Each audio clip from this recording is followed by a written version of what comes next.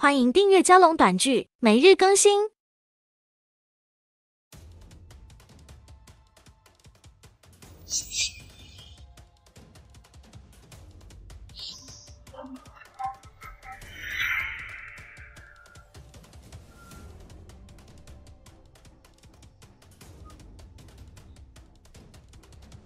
天行医典第7境，为医者，察言识病，闻声辨音，六根为净，一行合一，一物相识，浊者失礼，以欲为据，以死为生，五内阴阳，真道并除。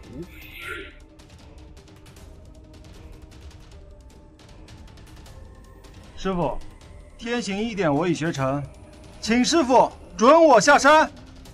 天行医典的最高境界是随心随意，无问无畏，听从你心，万事归一。为师知道你心存善念，这也是你必须迈过的一道劫。你且下山去吧，到了世俗社会，有难题可以联系你的师姐。请给我微信吗？帅哥，可以加个微信吗？等我一会儿。喂，师姐，我萧天一啊。顾小姐的病，我们真的无能为力。你们都是一群废物，妄称什么医学专家呢？顾老，若雪小姐得的是非常罕见的，找谁来？我等你。闭嘴！什么若雪病，都给我下岗！等等，这里是 VIP 病区，不能进。我来找我的未婚妻，她叫顾若雪。顾叔叔，你先别着急，这是我从国外请来的名医，杜神医来救治若雪，一定会没事的。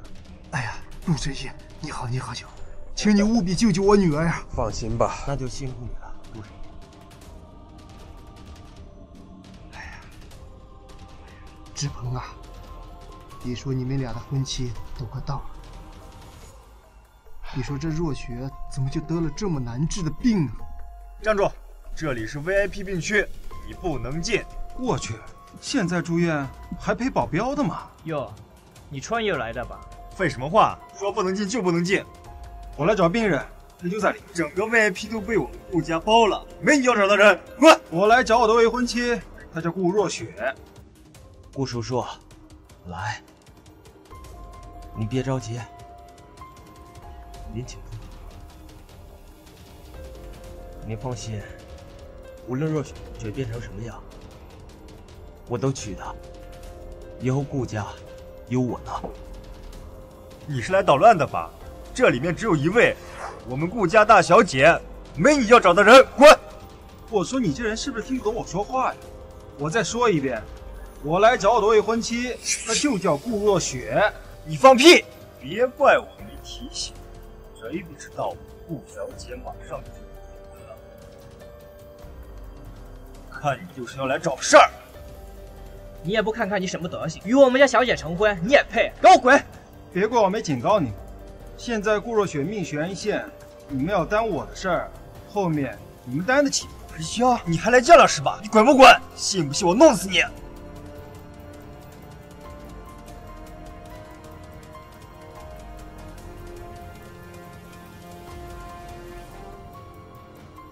以后叫我姑爷。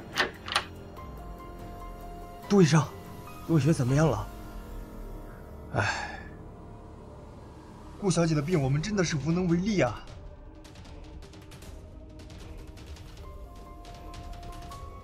顾先生，这你家小姐得的是疑难杂症，而且已经到了晚期，我真是无能为力了，还是处理后事吧。唉，我女儿的命数已尽了。顾叔叔，你放心。哟，挺热闹的呀。你是谁？怎么进来的？我是萧天一，奉我爷爷婚书而来，跟顾若雪小姐完婚的。什么？哪儿来的野狗，在这里狂叫什么？你在说你自己吗？我看你是找死！我说了，我是来跟顾若雪完婚的。这是婚书。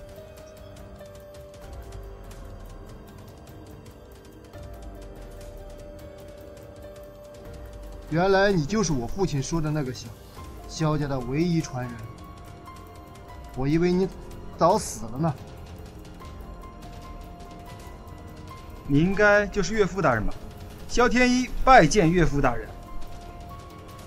行了，老一辈的婚书现在早已经不作数了。再说若雪现在已经重病无药可医，你还是请回吧。谁说若雪无医可治？我就能救她。小子，你说治就能治，你拿什么治他？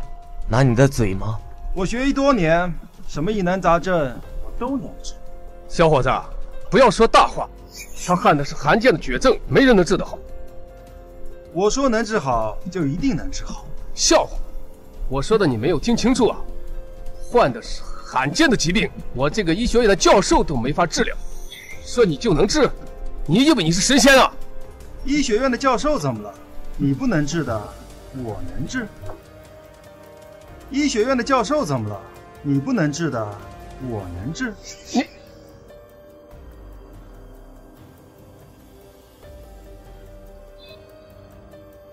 我学医足足8年。什么？8年？你知道我们教授学了多少年吗？快40年了，我都不敢说这样的话。你一个毛头小子，不知道在哪学的三脚猫的医术，就敢口出狂言。我们任何人的资历都是你的10倍。不跟你废话，浪费时间。岳父大人，赶紧带我去若雪小姐的手术室吧。你真能治好若雪的病？当然。顾处长，你不能想他的鬼话。一个不知道从哪蹦出来的毛都没长齐的小子，口出狂言，他怎么可能治好？你又是谁啊？我才是顾若雪的未婚夫。你现在拿出你这狗屁婚书，你现在在这闹这种笑话，丢你祖宗的人！我再说一遍，赶紧带我去给我未婚妻医治，再晚的话，可真就没命。放什么狗屁！你说医治就医治啊？你以为你谁呀？这么多医学专家都医治不了，就凭你能医治的好？好了好了。我可以让你去救若雪，可你要是救不好怎么办？如果我救不好的话，随你们处置。好，你如果医治不好若雪，我就砍断你的双手。那我要治好了呢？你要是治好，我就砍断我自己的双手。好，一言为定。好，那就一言为定。不知天高地厚的东西，宁愿自废双手也要吹牛。我倒要看看你是怎么治好的。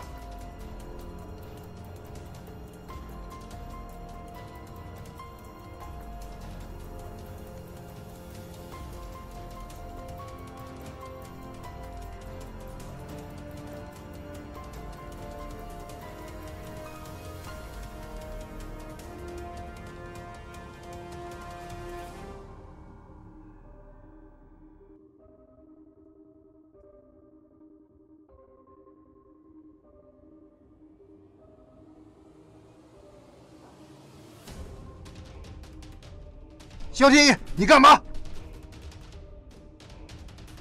顾若雪既然是我未婚妻，我亲我老婆一下没什么问题啊。我看你是想找死！哎，别动手动脚的。就这样的人，怎么能医治若雪？我看他就是想占若雪的便宜。萧天一，你要是现在治不好若雪的病，现在就不是自断双手这么简单了。行了，都出去等着吧。什么？出去？你要对若雪做什么？我对她做什么不是你操心的事情。顾叔叔，这明显是一个变态。如果我们要是出去，我敢保证他能把若雪的衣服扒下，然后羞辱若雪。得了吧你，都出去等着吧。我行医的时候不能有人在现场。你放屁！好，我们出去。但我最后告诉你一句，你要是敢对若雪动手动脚，或者是治不好她，我让你马上滚蛋！行，随你们。走，顾叔叔，出去！小子，给我等着，看我等会怎么收拾你！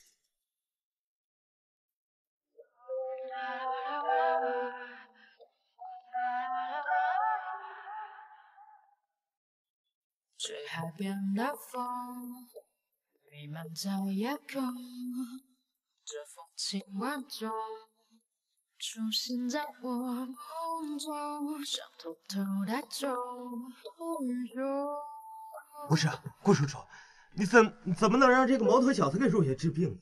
这若雪临死之际还要被这个毛头小子给羞辱，你说这……哎呀，你放心，他要是敢对若雪胡来，我就让他碎尸万段。不是，那个萧天一到底是干嘛的呀？他是当年您这一世萧家的孤儿，若雪的爷爷让他和若雪指腹为婚，我以为他早就死了，没想到他冒出来了。看他那个样子，现在应该在外面要饭的吧？管他是干什么的，他只要能把若雪的病治好就行。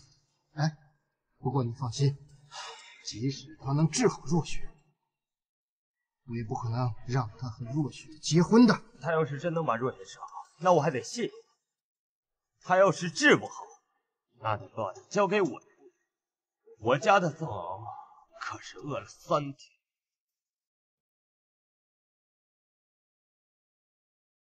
我跟随师傅上山学医，近10年没见过女人，没想到这见第一个女人竟然有这么好的身材，而且还是我的未婚妻。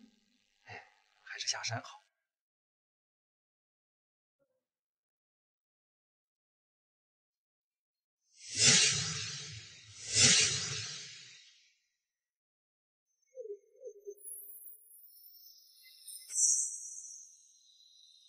凡用针者，阳窍复阳走，阴窍交气虚，阳为阳交血，阴为助病支，肚腹3里流，腰背为中求，头项循列阙，面口合谷收，心胸取内关，小腹3阴谋，酸痛80穴，急救刺水沟，阴阳合一物，针到病必除。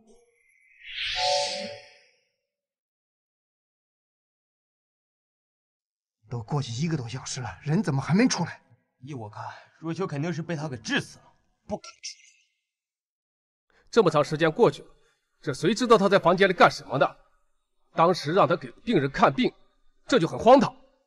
这么罕见的疾病，他要是能治好，他不早就得诺贝尔奖了吗？杜叔叔，就算不听我的，你也要听听医学专家杜神医吧。杜神医术在国际上也是首屈一指。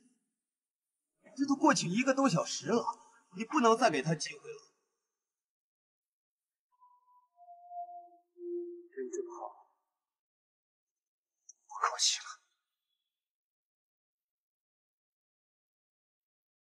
你们怎么进来了？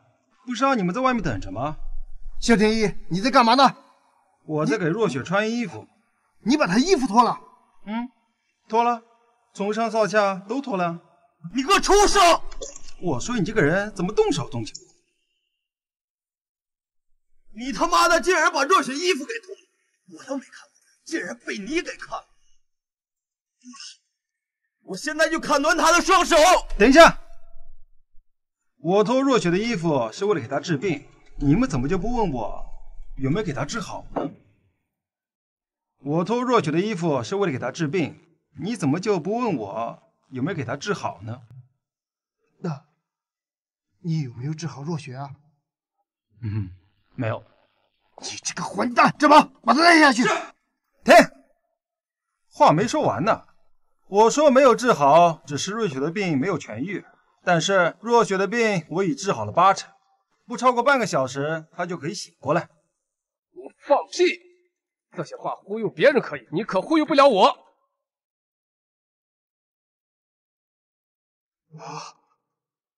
这个人的脸色越来越苍白，这气息也是越来越暗淡，这明显是病情加重，这哪有半点即将苏醒的迹象？别说了，你这个医学专家真是徒有虚名啊，什么都不懂。我说了，他半个小时能醒过来，肯定能醒，而且是容光焕发，没有得过大病的样子。你看他说的像人话吗？这都昏迷了10几天，怎么可能醒过来还精神焕发？这明显就是把我们当傻子。是啊，这么长时间都等了，我就再等你半个小时。半个小时之后，若雪要是还没醒过来，我弄死你！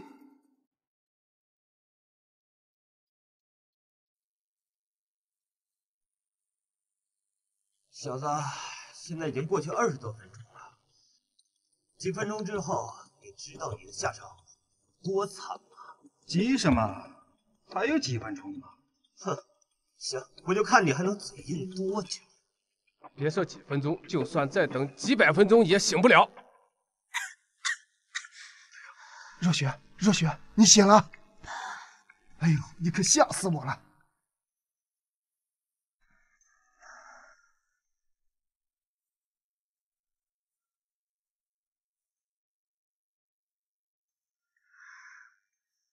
哎呦，我说你们这些医学教授真该好好长长见识。若雪，你感觉怎么样？我感觉好多了，扶我起来吧。来来来，慢点慢点。好，谢谢，谢谢。若雪，你终于醒了，你可吓死我了！我不是生重病了吗？是谁救的我？我不是生重病了吗？是谁救的我？若雪，是我从国外请的杜神医给你医治好的。对，我是段公子专门请来给您看病的，现在已经好多了，您尽管安心。哎，你们这帮人什么意思啊？睁着眼睛说瞎话是吧？你给我闭嘴！这里有你说话的份吗？你是谁啊？我是你的未婚夫萧天一。你是萧天一？你手里应该有一份跟我一样的婚书。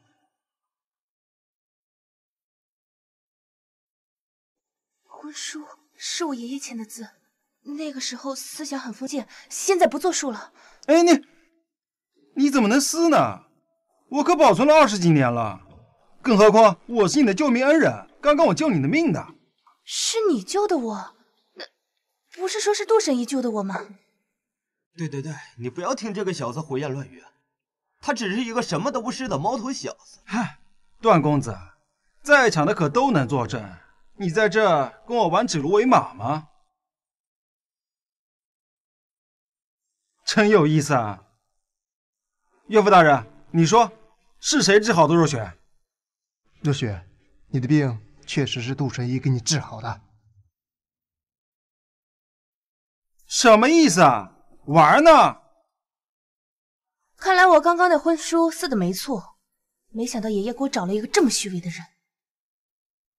行了，听见了吧？婚书都已经撕了，你还不赶紧滚！若雪是我的女朋友，我们才是要订婚的。就你配吗？好啊，你们别忘了我刚才说过，若雪小姐的病还没有痊愈，这么着急赶我走，你们就能确保有办法让她痊愈吗？这就不需要你操心了。婢女既然已经醒了，我会调配解药，她很快就会痊愈。你未免也太瞧得起你自己了吧？行了，小天一，看在你爷爷和若雪爷爷有交情的份上，我今天就不为难你了。你走吧，以你现在的身份还不配娶若雪为妻。好，今天我话也放在这儿，我的未婚妻我很喜欢，顾若雪我娶定了。放肆！你要是再猖狂，我就乱棍把你打出去。若雪，你等着我，我会让你爱上我的，我会娶你的。我不会喜欢你的，你别太自信了。好，那我们就拭目以待。还有你们也给我等着，我记住你们，赶紧滚！哼，你们会来求我的。什么东西？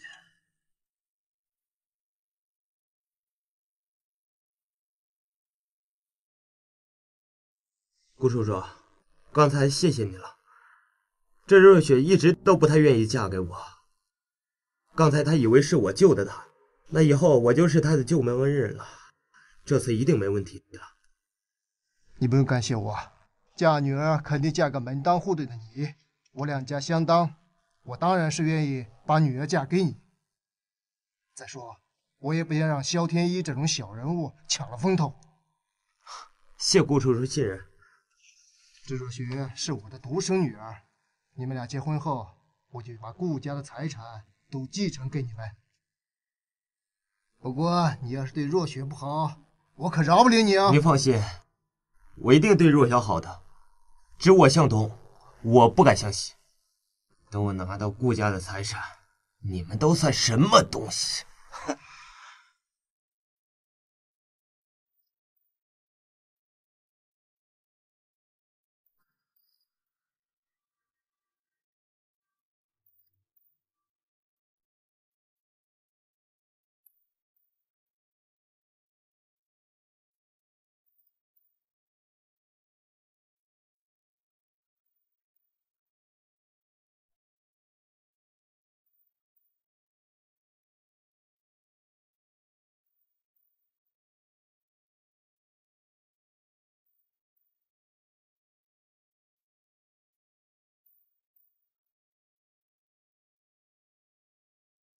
专治疑难杂症，小子，你的口气真写的太夸张了吧？夸张什么？我本来就可以治一切疑难杂症。看你年龄不大，口气倒是不小，就算华佗在世，也不敢这样说大话吧？这明显就是个骗子，真有这能耐，还在这儿摆摊吗？骗子骗病人的钱，真是缺德！你们张口闭口就是骗子，我骗你什么了？要是不相信、看不惯，就闪开，闪开，闪开！像这种街头骗子就应该报警抓，一抓一个准。你说什么呢？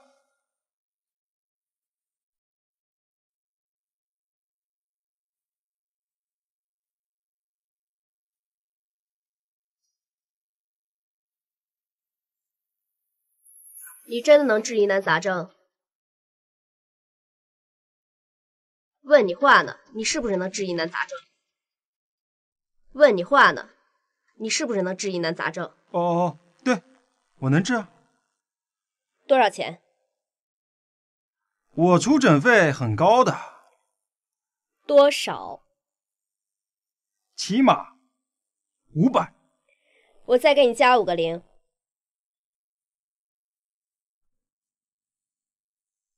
我去，那可是5000万呢！赶紧的，跟我走。走。美女，你小心被他骗呀！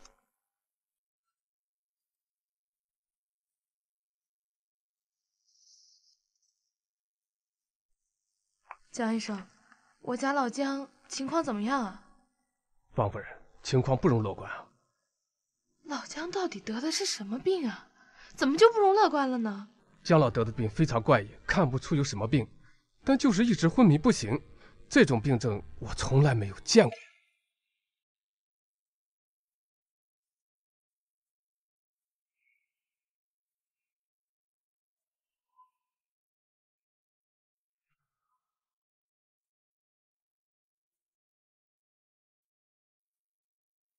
这种病症我从来没有见过，那确实是。好了，你别说了，就是你的无能。不用找了，神医我已经找来了。这，你从哪儿找的呀？我刚从医院出来，他在门口摆摊，他能治疗一切疑难。一个医院门口摆摊的，不是一凡。他要是能治好老姜的病，我摆摊的怎么了？能治好病就行。就你会说话。为了治老姜的病，我请了无数名医都束手无策。你一个20岁出头的小伙，还妄想治老姜的病，简直是痴人说梦话。不试试怎么知道？万一能治好？不是啊，一凡，你看他这身打扮，一看就是招摇撞骗的。他万一要是把老姜治死了，这责任谁担得起啊？哎，我说这位小妈，你说谁小妈呢？你是不是特别不想老爷子好过来？我都说了我能治了，你老拦着干嘛？你放屁！我能不盼老姜好吗？我是怕你把他治死了。你找了这么多名医都不怕把他治死了，怎么就单单怕我给他治死了？你能跟名医比吗？我是比不了，但是名医治不了的，我能治。够了，就让他治，出了问题我负责。好好好，闺女都说治了，那就让他治。他要是能治好老姜，那太阳都打西边出来了。行了，别废话了，带路啊！哎，这老爷子病得可不轻啊！哼，我看你啊是想知难而退了吧？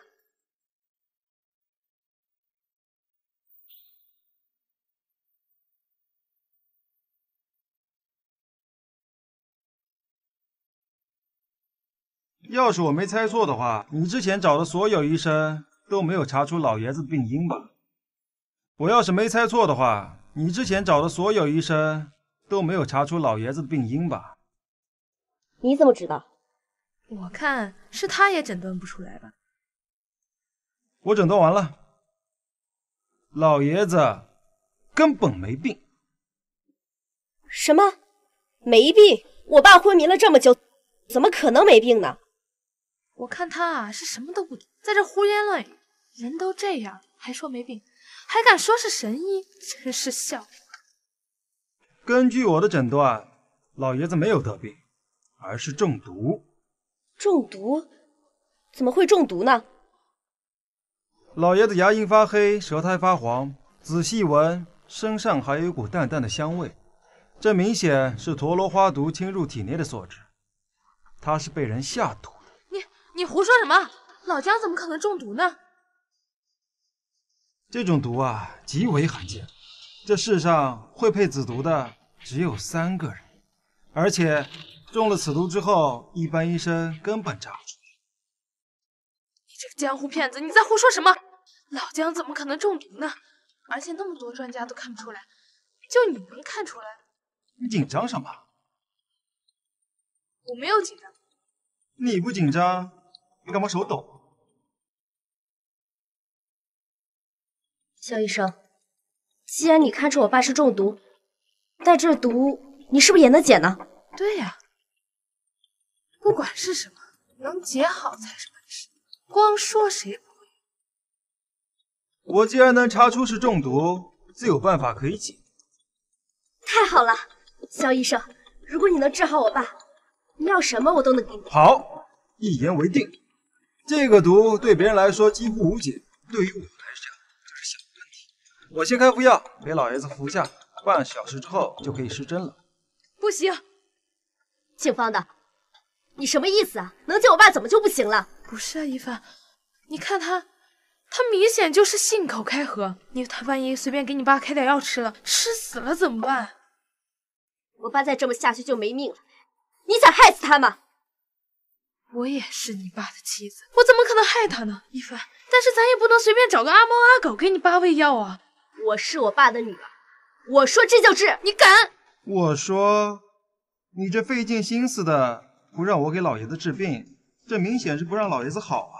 哎，怎么，你下的毒？你胡什么？再胡说，我打断你的腿！肖医生，你尽管配药就治，任何人都阻拦不了。好，我现在就配。若雪，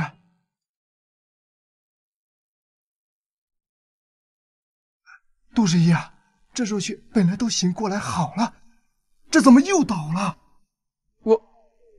我也不知道啊，顾先生，您别着急，我再检查。会不会是萧天一那小子故意留了一个后手？这一切都是他故意的呀！顾先生，等一下，实在不好意思，若雪这病我真不能为力呀。给了你这么多钱，白给了是不？继续给我治，治不好的话，我废了你的手！段公子呀，你就是要了我的命，我也无能为力呀。要不还是赶紧找昨天那个小神医吧，他应该可以。你就是个废物！哎呀，现在也没有别的办法了，只能把萧天一请回来了。不是，昨天我们刚把他赶走，现在我们又把他找回来，我们不要面子的吗？顾不了这么多了，再不把他请回来，若雪的命就没了。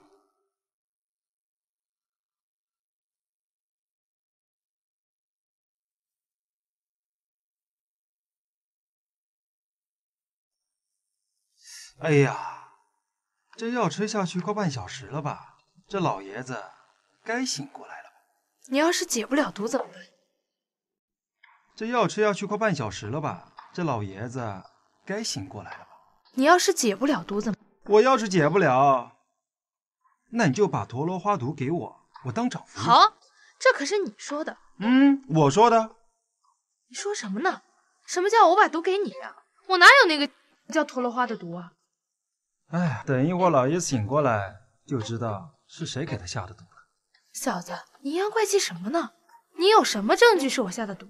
而且他是我的男人，我怎么可能给他下毒？你要是再这么胡作非为、胡说八道，别怪我不客气。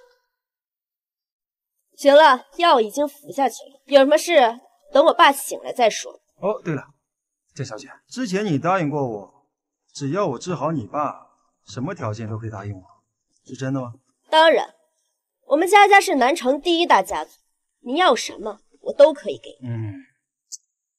但我就怕我的要求你满足不了。我说了，你要什么我都可以给你。一凡，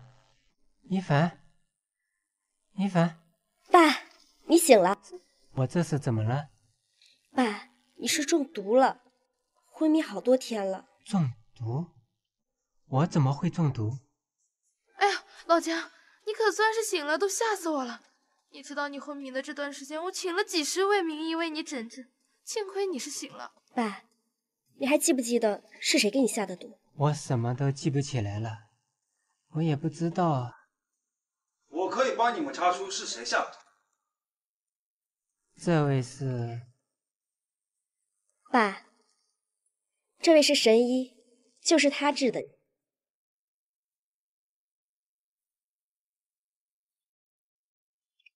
肖医生，你请坐。谢谢你，肖医生，你可是我的救命恩人。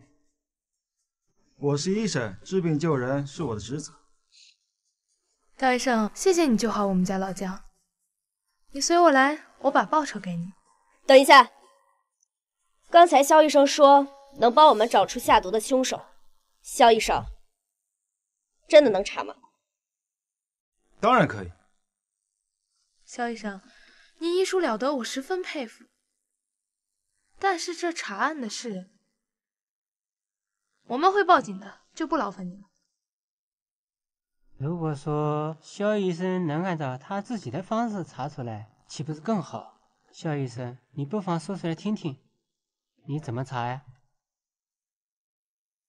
我说过，这世上会配陀螺花毒的人不超过3个人，一个是我，一个是我师傅。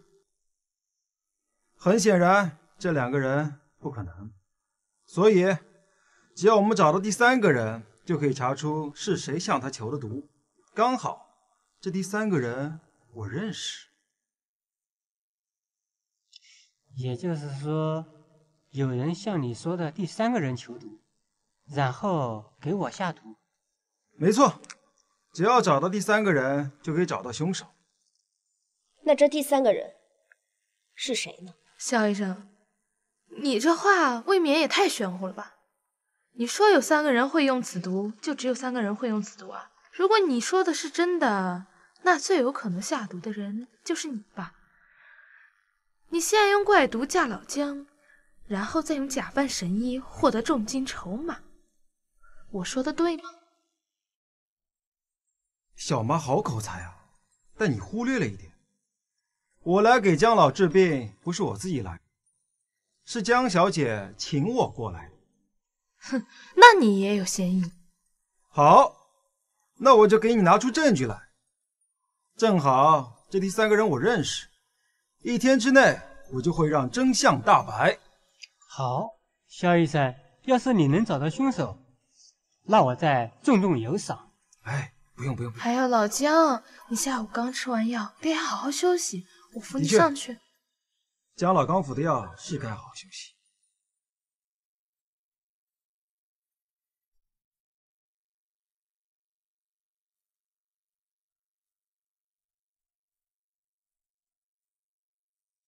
肖医生，既然你救了我爸，答应你的5000万，我现在就给你。我不要钱。什么？你不要钱？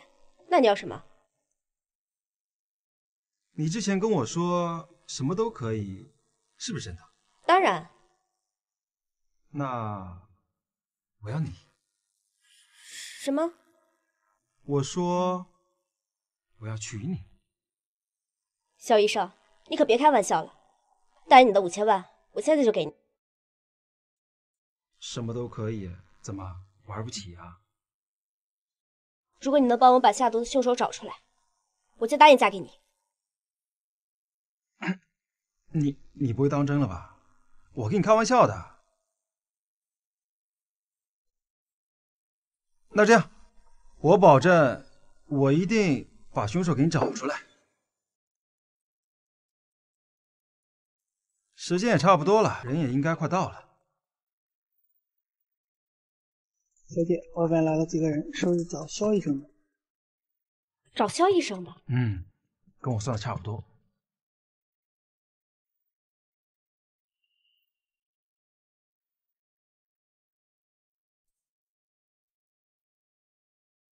萧天意，你可以啊你！治病还留个后手，赶快回去给若雪医治。你是来命令我呢，还是来求我的？萧天意，你算个什么东西？我告诉你，你要是不给若雪回去医治，你别说你的运气，而且别怪我对你不客气。你想对我怎么不客气啊？别废话，赶快回去给若雪医治。那不好意思，你要是这个态度话，我还真不想走了。我就坐在这儿看你怎么对我不客气。哎呀，你说这肖医生，真是对不起，我代表顾家跟你道个歉。这若雪现在还请你回去给她看病。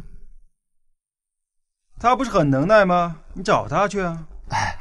肖医生，若雪现在命悬一线，你就别意气用事了。他要是行，我们还过来求您干嘛呀？你们别忘了，是你们卸磨杀驴把我赶出来的，现在请我回去。孩子们，你们赶我走就得走，请我回去我就得回去啊。肖医生，那你现在说我们怎么办，你才能回去啊？很简单，他不是很厉害吗？让他跪下来，给我道个歉。小子，猖狂什么？你知不知道我是谁？你不就是一个想跟顾若雪结婚，然后霸占顾家家产的一个废物？你在瞎说什么？你是不是找死？怎么，把你心里话说出来了，不高兴了？你想让我回去可以，让他跪下跟我道歉，要不然滚！小子，你在猖狂什么？你知不知道我是谁？这位就是萧神医吧？爸，你怎么来了？怎么回事？他让我给他跪下。烂子，你来了。这爸，要不你跪下吧？我不。给萧神医道歉。我不。跪下。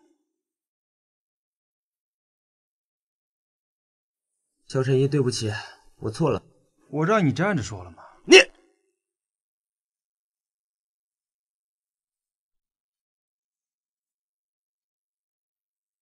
萧神医医术天下无敌，我不该与萧神医作对，请萧神医见谅，请萧神医回去给若雪医治，对不起。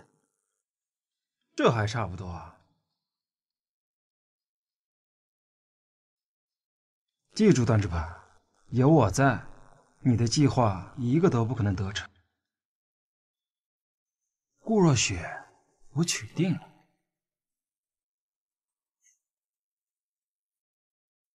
看老婆去喽！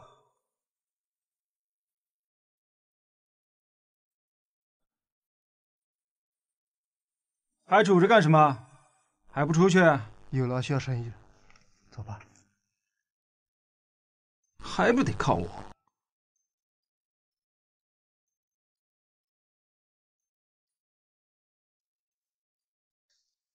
大丈夫能屈能伸，不拘小节。你太让我失望了。对不起爸，都是那个萧天一，要不然我……哎，这个萧天一怎么会在江家？江家是第一大家族，难道他和江家有什么联系？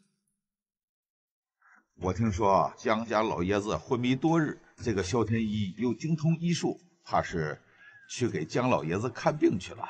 只不过是一个江湖郎中而已，不足为惧啊。等若雪的病好了，我就安排你俩的订婚仪式。萧天一的事，你不用管了。3、2，行。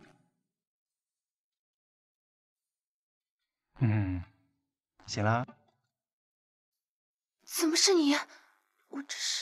我这是第2次叫你了。来，先把衣服穿上。谁给我脱的衣服？当然是我，要不然谁给你脱衣服？你变态！你打我干什么？你不要脸！你萧天一，你是不是想死啊？我的身体也是你随便能看的吗？哎，我是你未婚夫，不是我能看的，还是谁能看的？更何况我给你治病的。谁说你是我未婚夫了？你也配吗？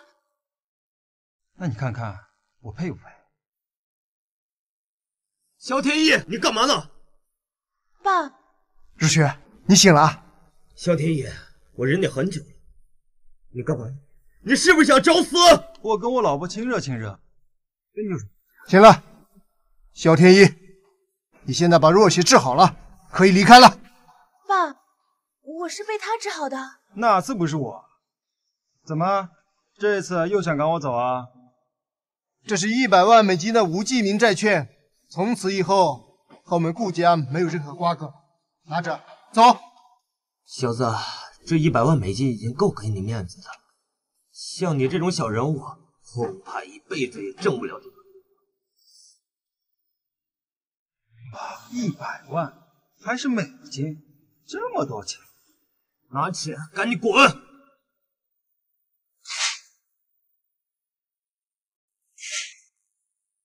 萧天一，你疯了？这可是100万美金呢！顾若雪，跟我去。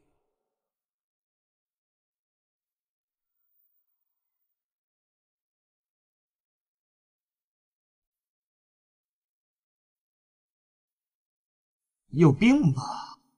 我看他真是病了。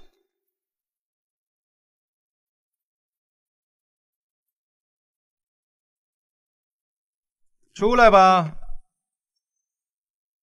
说吧，谁派你们来的？我们走吧，有人找你。要是我不跟你们走呢？就是来吧。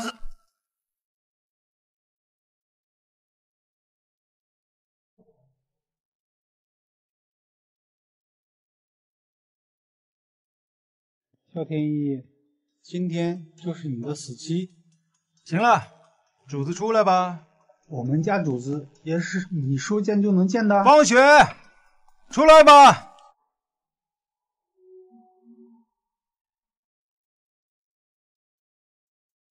可以啊，萧天一，既然知道是我，这放眼望去，想弄我的也只有你了吧？你知道就好，知道自己有多大祸。我不知道啊，你给我讲讲呗。你知道我花了多长时间取得老姜的信任，嫁给他吗？你又知道我花了多长时间才设计让姜出现？你知道了我付出了多少精力吗？所以，按你的计划，老姜很快就死了，而且是毫无痕迹的死。你呢，就可以顺理成章的继承姜家的财产。但是你没想到的是，半路杀出来个我，咦，把老姜治好了，是吗？真恨不得抽你的筋！哎，听我说完嘛。你更没想到的是，我不仅治好了老姜，而且还告诉他下毒的真相，甚至说1天之内能查到凶手。看来你是什么都知道啊，可是已经晚了。你说你一个好好江湖术士来掺和我们大家族的事儿干嘛？你有几条命啊？那现在你是承认了给姜老下毒的人是你吗？我承认了又怎么样？你出不去了。我告诉你，我让你死老头子更惨。哎呀，其实我昨天说谎了。我跟你说，这陀螺花的毒世上只有3个人会用，我是骗你的。我怎么知道这个世上会有多少人会用此毒啊？除了我跟我师傅之外，其他的人我也不认识。你现在说这话什么意思啊？你听不明白吗？我是说，1天之内我是查不到凶手的。我这么说只是为了诈你，我不诈你，你又怎么会大方的承认下毒人是你呢？你有病啊！你现在说有什么用？死到临头了，你还敢嘴硬？我看死到临头的人是你吧？小子，你还敢嚣张？你怎么？你有这本事，还想帮我？愣着干什么？上，给我拿下！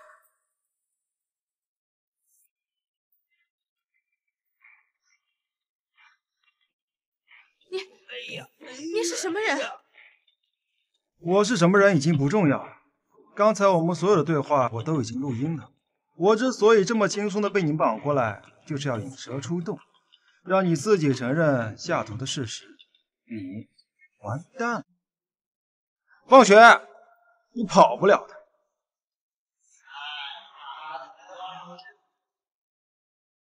你要多少钱？我给你钱。放了我，把录音还给我。我是贪财的人吗1000万，我给你1000万，我给你1个亿。这件事情跟你没有任何关系。你从江家消失，你没有必要趟这趟浑水。这些话你自己去和江老和江小姐说吧。我养着你，你却想害我，畜生！你这个畜生！老江，对不起，求求你了，你就看在我们这么多年的份上，你放我一马吧，我求求你了，行吗？你这么凶险歹毒的人，怎么放过你？我那是一时糊涂啊！我还这么年轻，我不想坐牢。老江，我求求你了，你就放我一马吧。够了！像你这种人，都不应该对你有半点仁慈。一凡，报警了没有？报了，警察马上就到。不要啊，老江！不要，老江！报警，你这样我一辈子就毁了。老江，一凡，老江，报警，我这辈子就毁了。江老，既然事情已经解决了，有些话我想跟你单独谈谈。果然如此，好吧，你出去吧。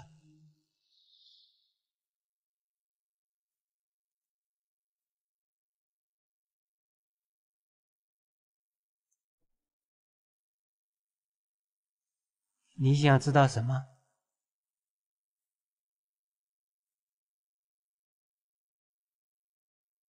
当年的真相。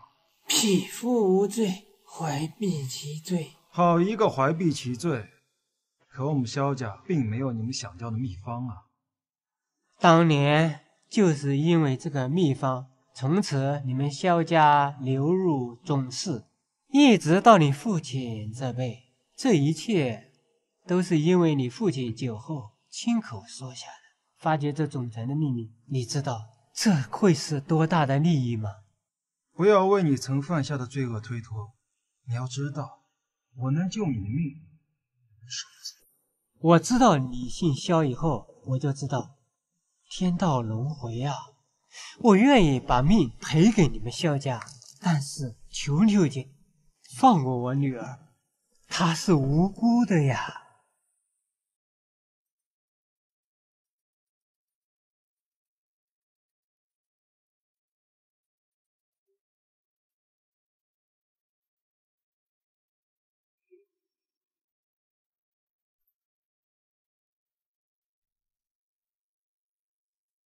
肖医生，我父亲和你说什么了？没什么，一些陈年旧事。肖医生，这次谢谢你，如果没有你，我们江家这次就完了。我也算是惩奸除恶，让坏人得到了应有的惩罚而已，不算什么。肖医生，我答应过你，说你如果能帮我找到凶手。打住！你来真的？我答应过的事，我自然要做到。我愿意嫁给你。我跟你开玩笑的，你听不出来吗？你不愿意娶我吗？结婚可是一辈子幸福，我不能为了一个赌注而娶。可我是真心喜欢你。如果我下山第一个遇见的是你，我可能真的会喜欢你。可是我遇到的是顾若雪。是顾家的千金顾若雪吗？没错。萧医生，我们江家是南城第一大家族，实力又是顾家的几10倍，而我又是江家的唯一继承人。你要是娶了我娶不了你的。走了。萧医生，我是真的喜欢你，难道你不能娶我吗？我们没可能的啦。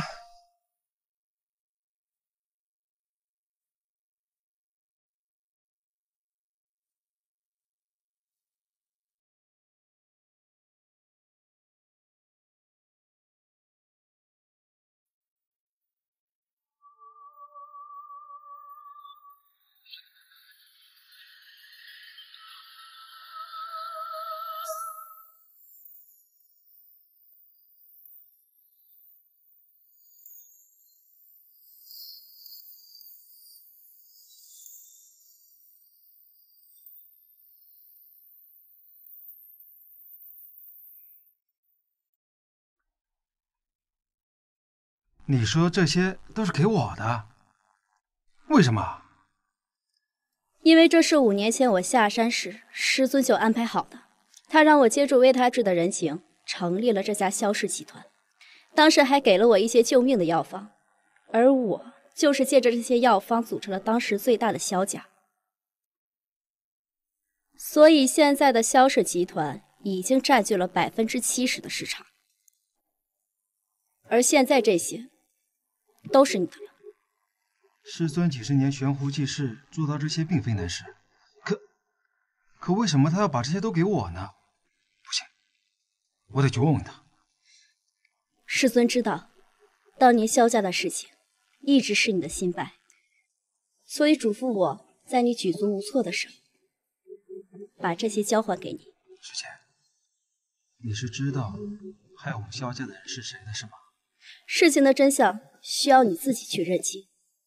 这当年用9转还魂之力救了江家家主的性命时候，我就知道师父的担心应验了。因为9转还魂之力用来还魂，也都是误会。但是我不能让我的父母死不瞑目。师弟，你不要信了魔障。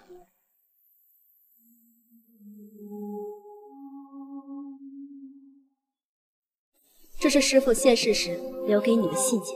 什么？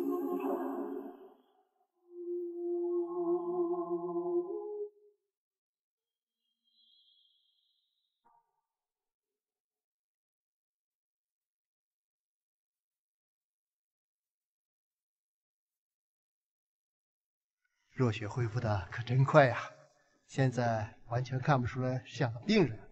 顾叔叔，既然若雪现在身体无恙，那么我们将订婚仪式安排在3天之后，你们觉得如何？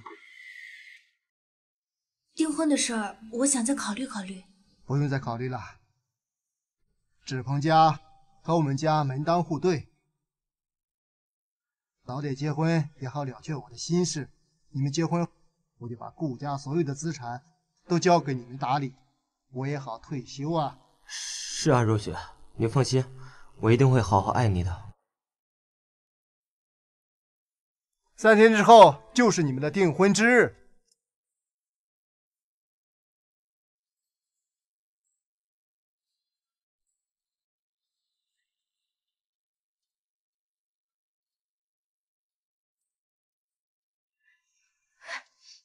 香香，哎，以后跟着我，吃香的喝辣的。等我拿到顾家的财产之后，和那个病秧子离婚。好，好，好，我等你哦。你说话算数，一定要娶我的。你放心，我在那个宾馆开了个房，我们过去玩会儿。哎，讨厌。你谁呀？拍什么拍？谁他妈让你拍的？哟，这不是段公子吗？哎，这么巧啊！萧天一，段公子，这个太巧了，这我出来夜拍呢，这就碰到你，你说是不是缘分啊？好你小子，你赶紧给我删了，要不然我弄死你！哎，段公子，你不是跟顾若雪小姐要订婚了吗？怎么还出来玩女人呢？哎，我瞧瞧，嘿，还真是你的小秘书啊！我说怎么这么眼熟呢？来打招呼。老子他妈想玩谁玩谁，跟他妈你有什么关系？肖大夫，你拍什么拍？你赶紧删了，给我滚蛋！嘿，脾气还不小。哎，我删不了怎么办啊？你他妈的！哎，给我删掉！怎么？你让我删我就得删，我是你爹啊！你，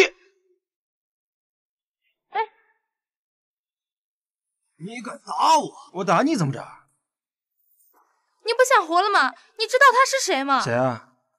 他不就是一条野狗吗？我看你是不想活了。哎呀，你说这段视频要是让顾老……哎呀，你说这段视频要是让顾老和若雪看到，那会怎么样？你敢？你看我敢不敢？等一下，多少钱？把手机给我。这个，那可就贵了，我怕你买不起呀。说吧，多少钱吧？你不就想讹点钱？那就10个亿。多少？10个亿？扯淡吧你！那就没办法了。哎，萧天一，哎，你他妈给我老实点！你要敢把视频流出去，老子他妈弄死你！这怎么办呀？我好不容易要拿到顾家的财产，怎么能让这个小子给破坏了？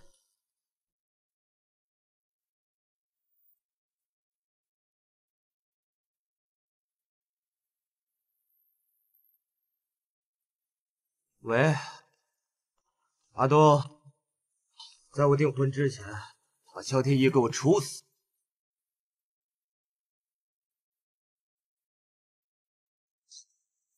不知死活的东西！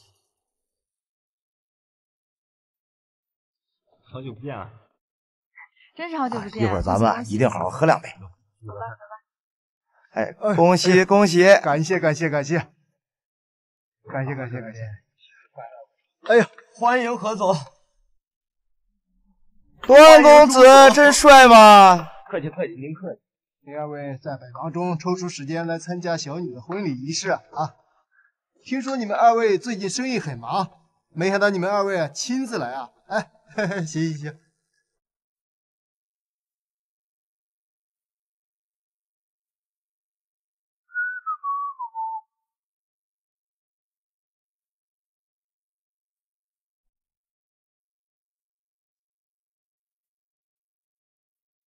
你就是萧天一是吧？是我。忍不住了，给我上！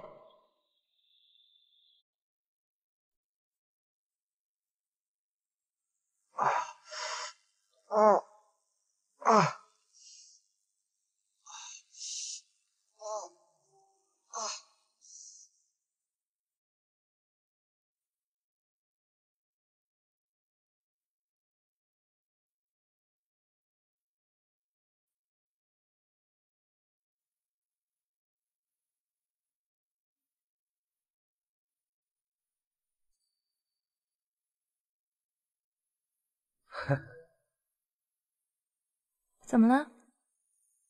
成功了啊？那昨天的事情处理的怎么样？哎呀，哎呦，李总来了！哎呀，李总，欢迎欢迎！哎呀，感谢前来参加订婚仪式啊！哎呀，顾兄啊，从今以后我们可就是一家人了。哎，你这话说的，咱们两家本来就是一家人嘛。咱们顾家和段家联姻，怎么能少得了我呢？若雪，来。爸，你二老放心，我和若雪一定会相濡以沫的。好啊！段公子说太好了，我都差点感动了。萧天一，你怎么来了？你怎么来了？你不是？我什么我？别打了，人都送医院了。萧天一，你想干什么？你知道这是什么场合吗？我知道，今天是顾小姐和段公子订婚的日子。这么大的日子，我怎么不能来道贺呢？萧天一，我的事儿跟你已经没关系了，你请回去吧。欢迎订阅蛟龙短剧，每日更新。我的事已经跟你没关系了，你回去吧。谁呀？萧天一，我劝你搞清楚自己的身份。你个江湖郎中，不要掺和我们这些大家族的事儿，要不然你怎么死的你都不知道。你要是识趣的话，赶紧给我滚出去！我就是来看你演戏的，你别停啊，接着演。你他妈说谁？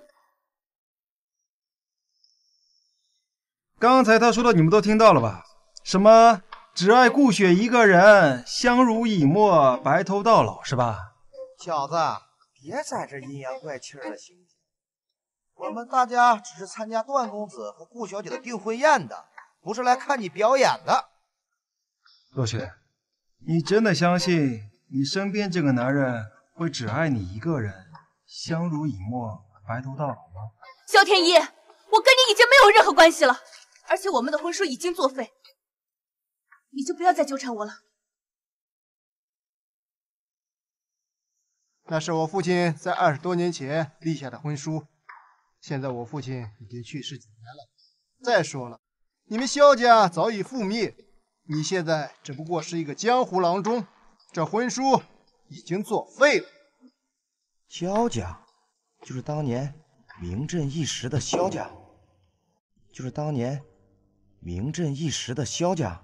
正是，只不过现在萧家已经成为历史了，而萧天一只不过是一个孤儿，穷困潦倒。哼，原来你就是萧家的余孽啊！你说什么？哼，我说你啊，当年你们萧家可没少打压我，要不是我朱总早都飞黄腾达了。萧家的覆灭也是罪有应得。你们是在找死？你说谁找死呢？我看你要找死吧。你们怕是没听过新的萧氏集团吧？新的萧氏集团当然听说过，那是几年就已跃进的世界顶级家族，但是跟你们萧家有半毛钱关系吗？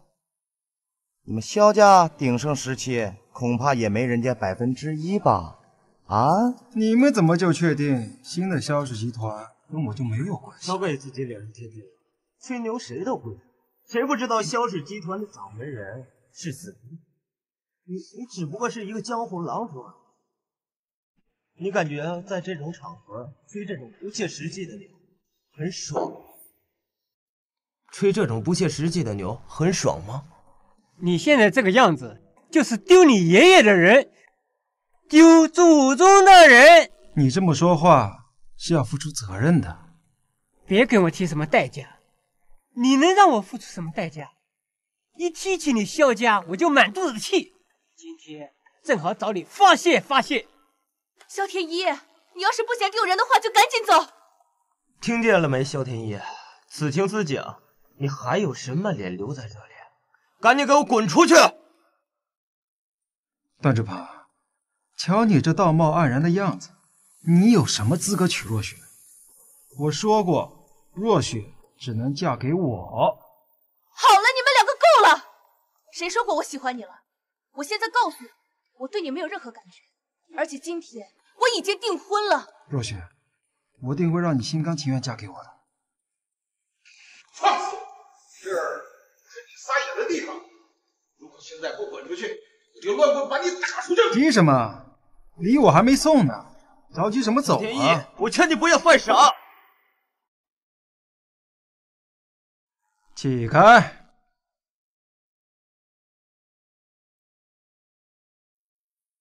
大家请看大屏幕。这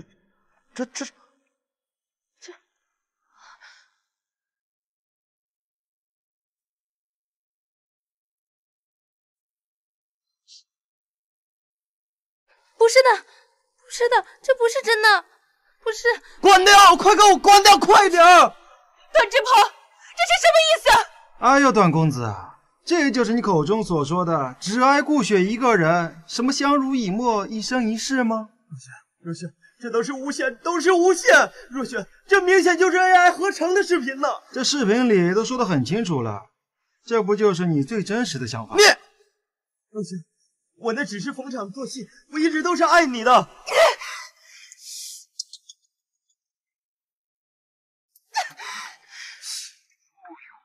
顾若雪，你敢打我？我打的就是你，你还要脸吗？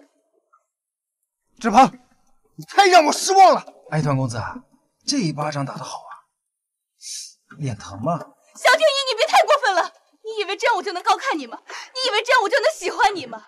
你只不过做了一些龌龊狗崽子的事情。我这辈子就为了你做了这一次狗崽子，要不是我，你早就掉进狼窝了。小天一，你以为你很能耐是吧？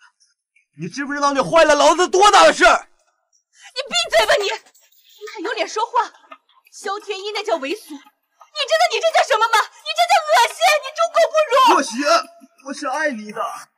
若雪，你放心，咱们俩结婚以后，我一定会好好对你，我会好好爱你，好好的爱你，给你幸福的。够了，一个伪君子，现在还有什么资格说爱若雪？我们顾家差点被你跟狼子野心给推了，你给我滚出去！你个没用的东西！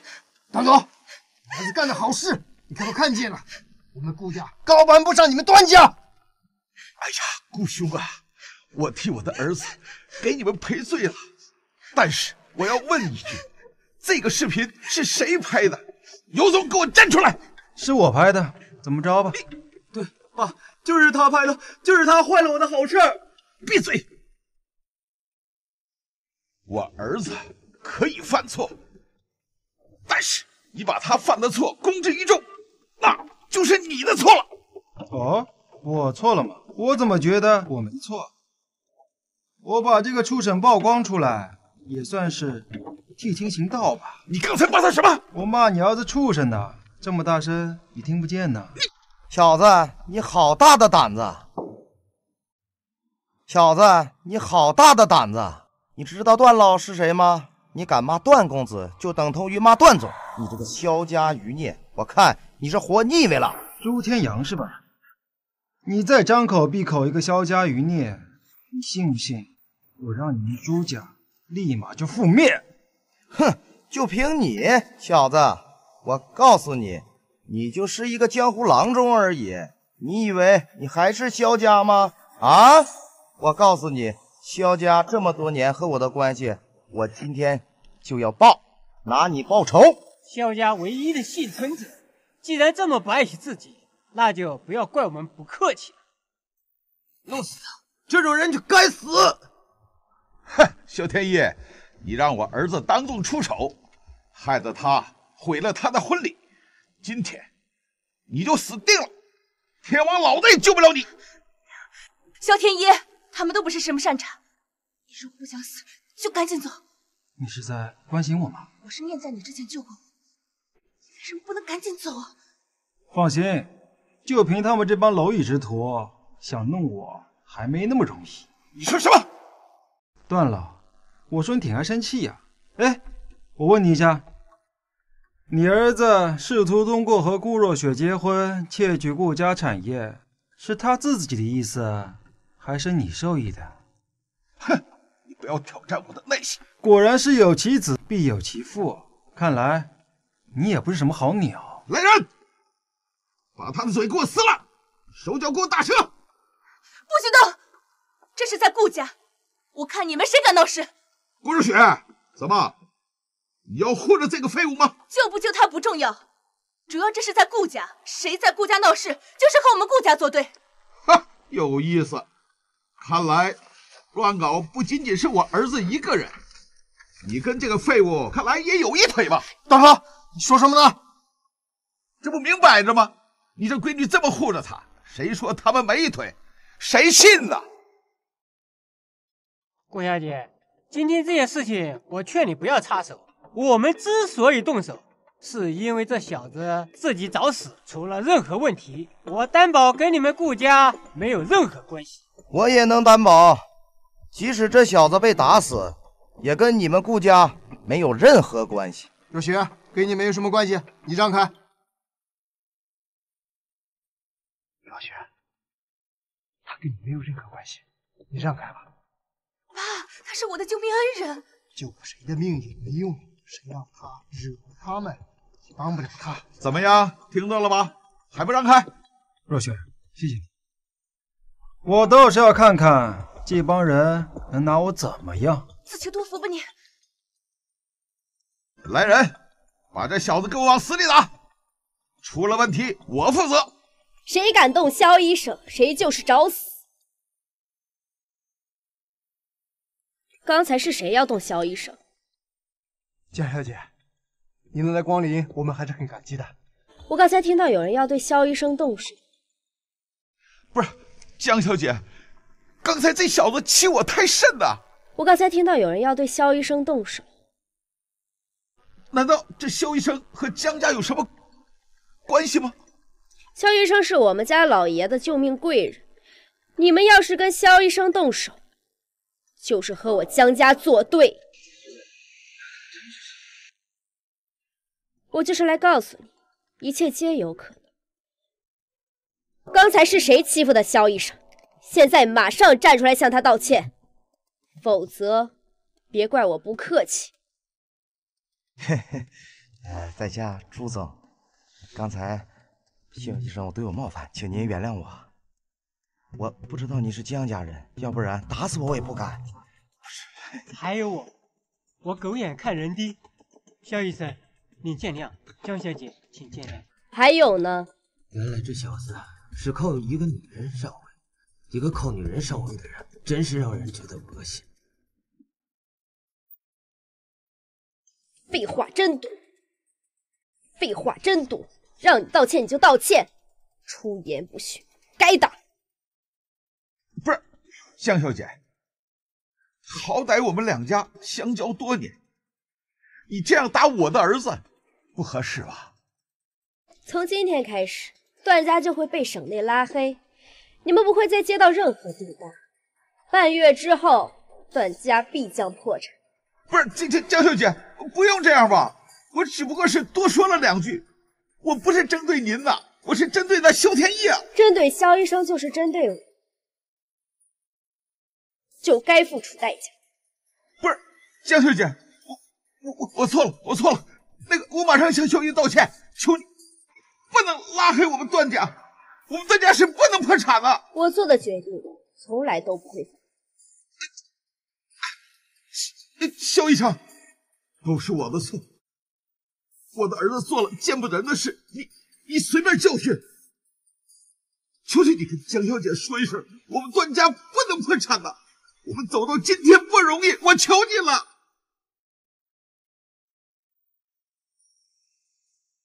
废话真多，让你道歉你就道歉，出言不逊，该打。不是，江小姐，好歹我们两家相交多年，你这样打我的儿子，不合适吧？从今天开始，段家就会被省内拉黑，你们不会再接到任何订单。半月之后，段家必将破产。不是，江小姐，不用这样吧？我只不过是多说了两句，我不是针对您的，我是针对那萧天意啊。针对萧医生就是针对我，就该付出代价。不是，江小姐，我错了，我错了。那个，我马上向萧医道歉，求你不能拉黑我们段家，我们段家是不能破产的。我做的决定从来都不会改。萧医生，都是我的错，我的儿子做了见不得人的事，你随便教训。求求你跟江小姐说一声，我们段家不能破产的，我们走到今天不容易，我求你了。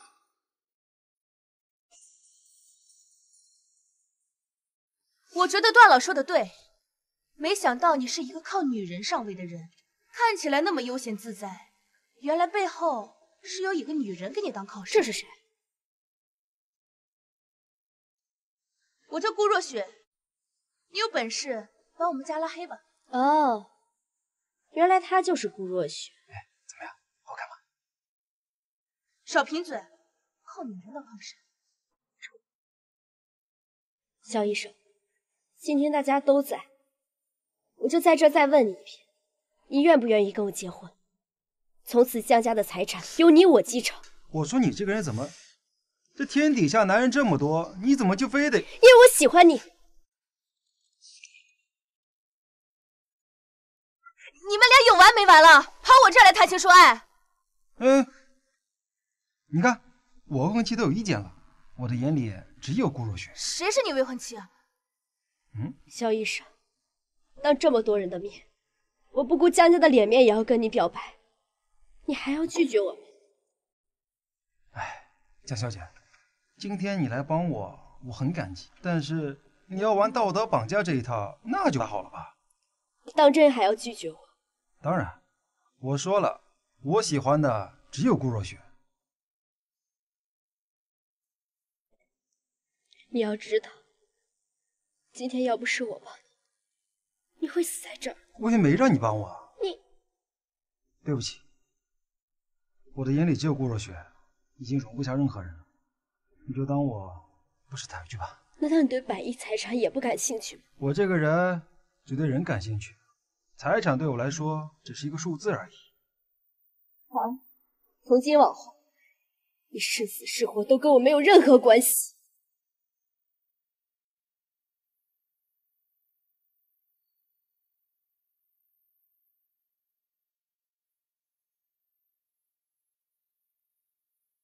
江小姐，江小姐，你考虑考虑我如何？我比他强100倍不止，我一定会好好爱你的。萧天一，江小姐什么身份？向你表白，你还拒绝？服了！没有了江家的庇护，我看你什么都不是啊！我说你们这变脸变得真够快的呀！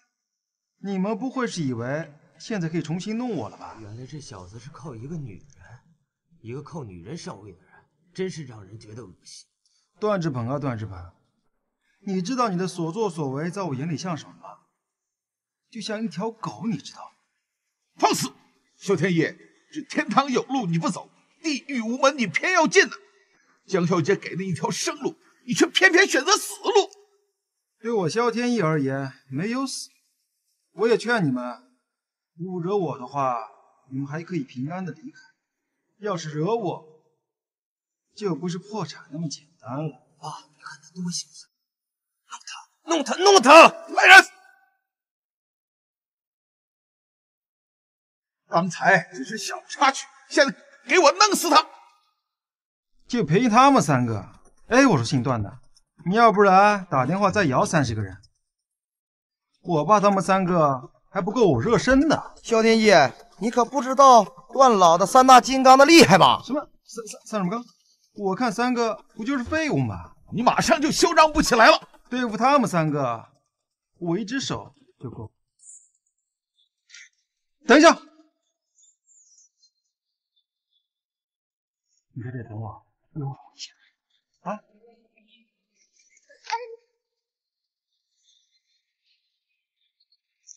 来吧，给我上！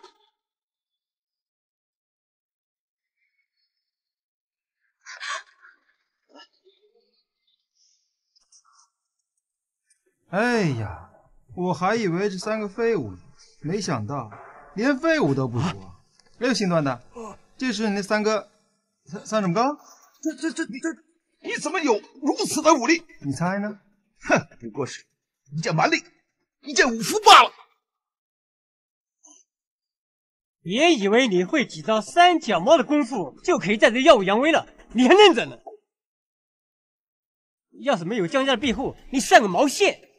姓何的，哎，我忍你很久了，你信不信？我随时可以让你何家破产。怎么？就你这3脚猫的功夫，还能让我破产？想动手把我打到破财吗？这你就得回家等消息了。谢天一，行了，今天就这闹够了，今天到此为止吧，大家也都回吧。等一下，还有一件事还没说呢。几年前萧家破产，我相信在座的肯定有很多人都参与其中。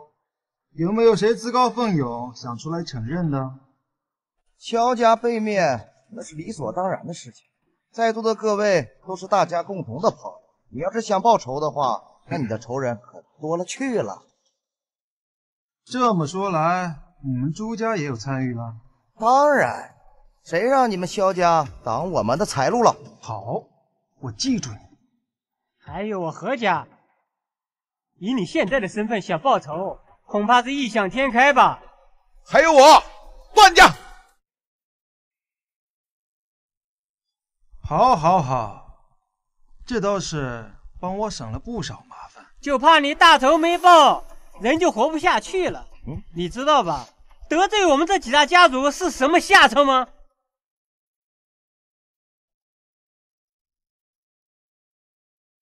听好了，何家、朱家，还有段家，3天之内，我要看到他们破产，一无所有。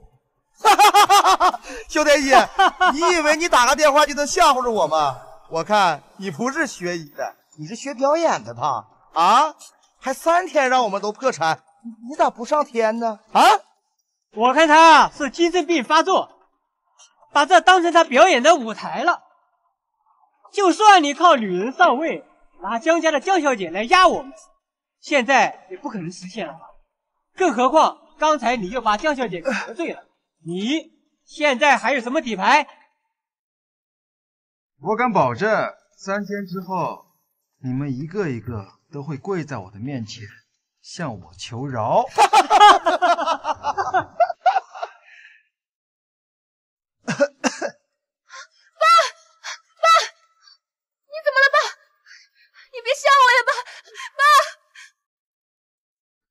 怎么样？不喝，我没事。我们要不要去医院？我没事。今天要不是这样，这个局该怎么解呀？不管怎么说，我是绝对不会和段志鹏这个人渣结婚的。我知道你和段家联姻的确委屈你了，可这也是为了顾家呀。顾家这几年每况愈下，要是不引进外援，咱们顾家也要垮了。这样我当年是一步错，步步错的。你老说当年究竟发生了什么啊？唉，就不说了。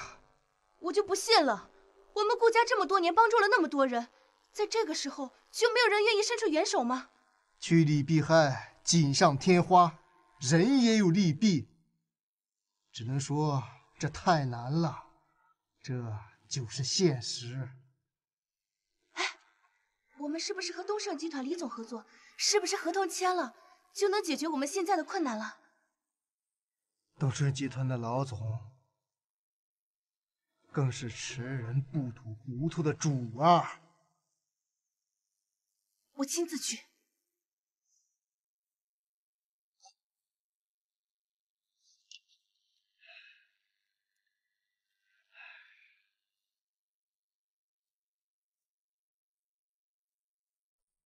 若雪，萧天一，你又来干嘛？我不放心你，过来看看你。你不放心？你凭什么？你搅黄了我的订婚仪式，现在满意了吗？你有没有想过，如果不是我，你将嫁给一个什么样的人？你的下辈子可能就完了。那我还真得谢谢你，请你和我保持距离，我们各走各的，行吗？宴会上分明有一瞬间，我能感觉到你是心疼我的，你的内心其实并不是冷冰冰的。我不对你冷冰冰的，那是因为我可怜你，毕竟你救了我2次，但是我没有办法嫁给你，没办法跟你在一起，萧天一，因为我代表的是顾家。我必须嫁给一个和我地位相匹配的人。那如果我配得上你呢？你拿什么配得上我？你只是一个没有医师资格证的医生而已。我不跟你讲了，我要去谈合作了。是和东盛集团李总吗？你怎么知道？你别管我怎么知道，你不能去。那个姓李的不是什么好东西，他就是个老色批。你去了会被他欺负的。顾家遇到了麻烦，急需这样的合作。我不去的话，顾家怎么办？你跟我合作，得到的收益不比东城集团差。这里没有其他人，你就别说大话了。我怎么合作跟你没关系。若雪，我不会骗你的，你要相信我。你还是相信你自己吧。若雪，若雪，若雪，你不能去！若雪，若雪。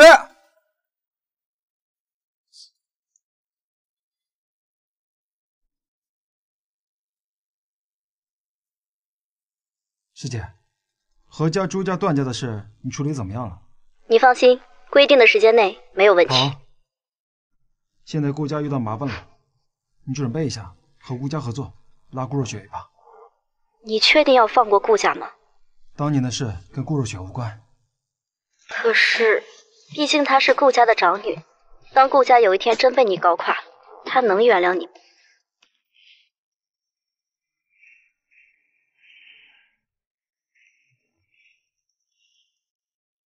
夜漫长，我和夜漫长，来。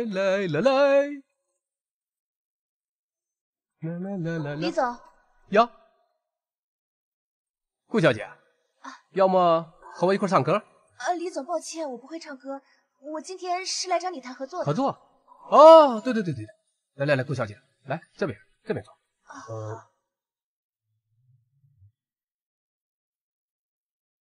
坐。你看这个，谈合作的事呢，把这杯酒喝了。李总，不好意思啊，我不会喝酒。不会喝酒谈什么合作？跟我李某人合作的话，就必须首先要学会喝酒。不会喝酒，这生意免谈；会喝酒，谈合作。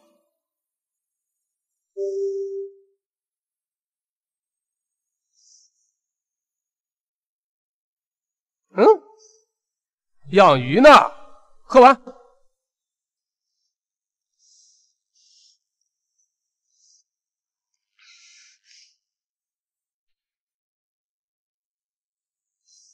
这就对了嘛。李总，你看一下这个合同。别着急呀，顾小姐，这个合同可以签，但我得看看你的诚意了。李总，请自重。自重。这合同我可以签，那就要看顾小姐愿不愿意。李总，其实这个合同对你是更有利的。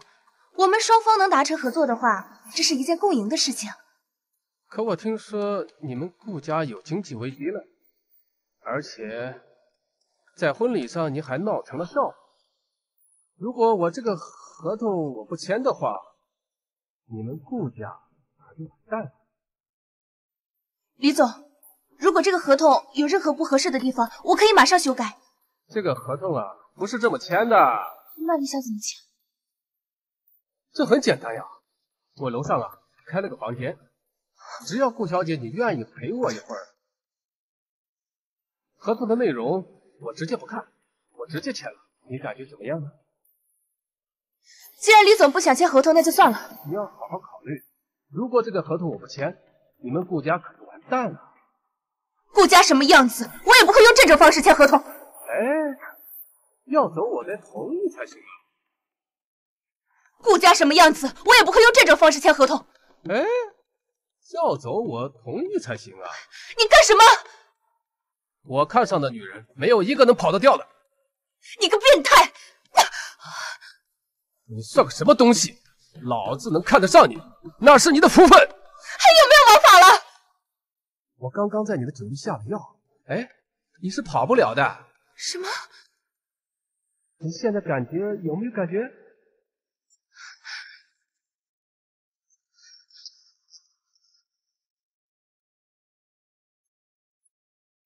李总在哪？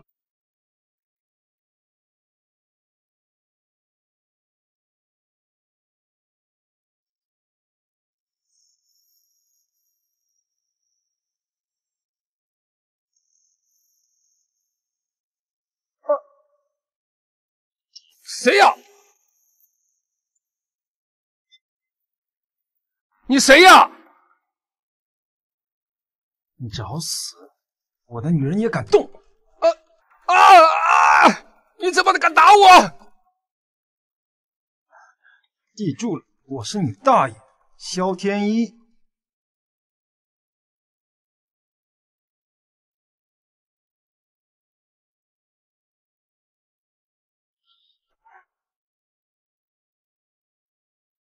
小孙子，早晚有一天我会弄死你！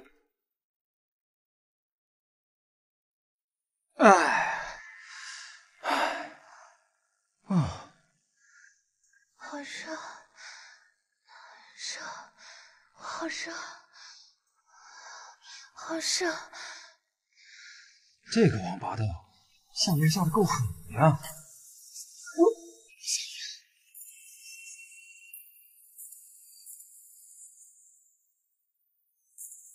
哎，不行，我要是趁人之危的话，跟那姓李的王八蛋有什么区别？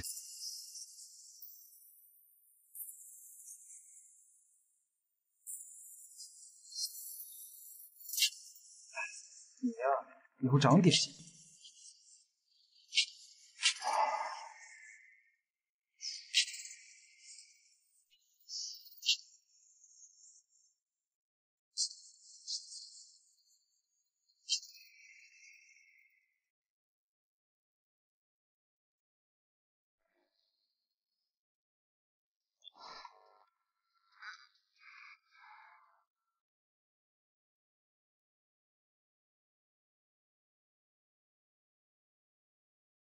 萧天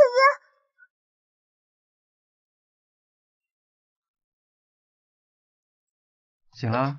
你怎么在这儿？不是我，难不成还是那姓李的王八蛋？要是他的话，你就没那么好命了。你对我做了什么？你想我对你做什么？你是不是趁我昏迷了，有没有对我非礼，或者是做那些见不得人的事情？如果我要是说我什么都没做，你信吗？我才不信呢！你别骗我，我这么一个大美人躺在床上，你难道什么都没有做吗？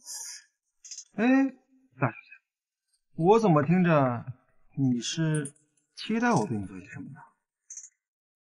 真没对我做点什么？不然呢？我是那种趁人之危的人嘛。你是不是有点小失望呢？昨天晚上是你救的我。不然呢？要不是我，你早就被那姓李的王八蛋给糟蹋。那我还是得谢谢你，你又救了我一次。我是不是跟你早说了，那个姓李的王八蛋愿意去 KTV 就是要占你便宜，你非不行。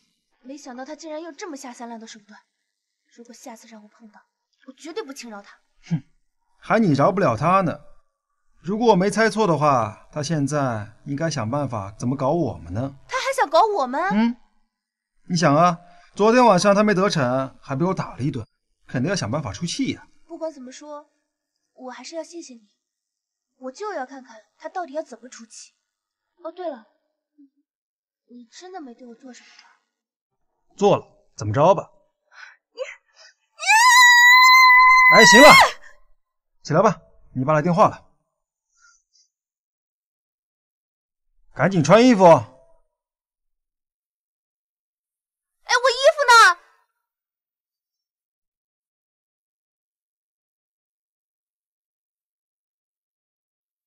昨天晚上您先生打电话过来让我帮您换的衣服。是您给我换的衣服？是的，是我给您换的。那我先出去了。魏先生呢？肖先生昨天晚上在大厅坐了一夜。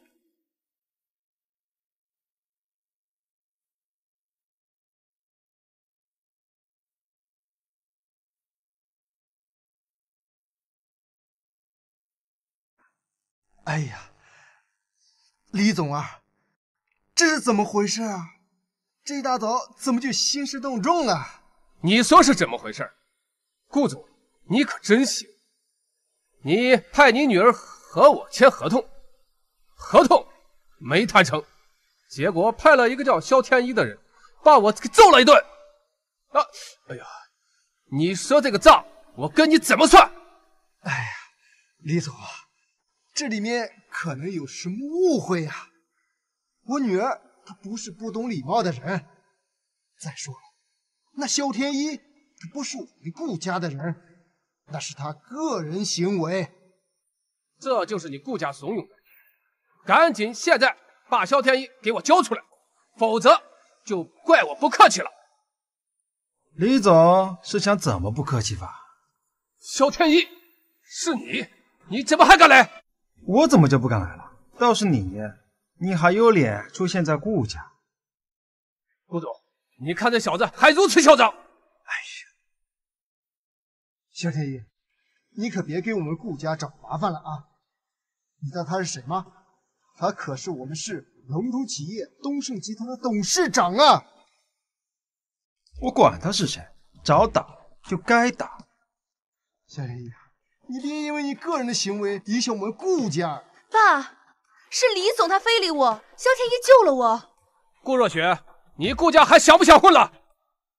哎呦，李总啊，你消消气儿，我们顾家对你向来是敬重。要是这次因为我女儿不礼貌让你动怒，我给你赔罪了。可是这萧天一啊，他跟我们顾家没有半毛钱关系，你怎么教训他，我们都管不着。子松，千万别把我们顾家牵扯上。哎呀，我说顾总啊，你这个人什么都好，就是有点太畏惧权势，甚至不顾自家女儿有没有受欺负。萧天一，我们家的事还轮不着你插嘴。不瞒您说，我已经动用了我们东盛集团的所有势力，然后对你们顾家的所有合作进行全面封杀。要不听话的话，我让你顾家全部彻底完蛋。李总啊，不要这样做呀！这萧天一他就在这儿，你怎么处理他，我们不管。但是，请你还是高抬贵手，放了顾家一马。放你一马可以，你要答应我2个条件。别说2个条件，20个我都答应。这第一个条件嘛，让萧天一在我面前磕100个响头，这样才能解我心头之恨。不可能，萧天一他没错。若雪，你闭嘴！我感觉这没什么。萧天一，你要是真有半点良心，你要是真对若雪好，你啊，给李总磕个头吧。这事都是因为你而起，你就该负这个责任。别急嘛，听林总说说这第2个条件是什么？这第2个条件就简单了，让若雪小姐继续陪我喝酒，把昨天没办完的事情继续办完。你无耻！如果这2件事办完了之后啊，我会撤销对顾家的所有封杀，而且所有合同的金额翻倍。李总，你这第2个条件可是有些过分了。过分？再怎么怕事，也不能牺牲我的女儿，换取我们顾家的安宁。我说顾总，你这句话倒是挺有担当的样子。那你们就等着顾家完蛋吧！顾总，我这2个条件能不能答应我？要不然的话，我就大开杀戒了。哎，我说李总，这事儿你直接问我不就完了？要不然我从第1件给你做起吧，是跪下给你磕100个响头，对吧？哎，还是你试试。小天一，你可想清楚了，确定要我跪？哎，少废话，过来给我磕头。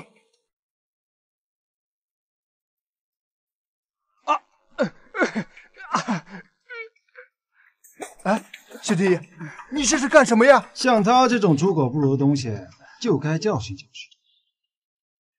你们还愣着干什么？给我上！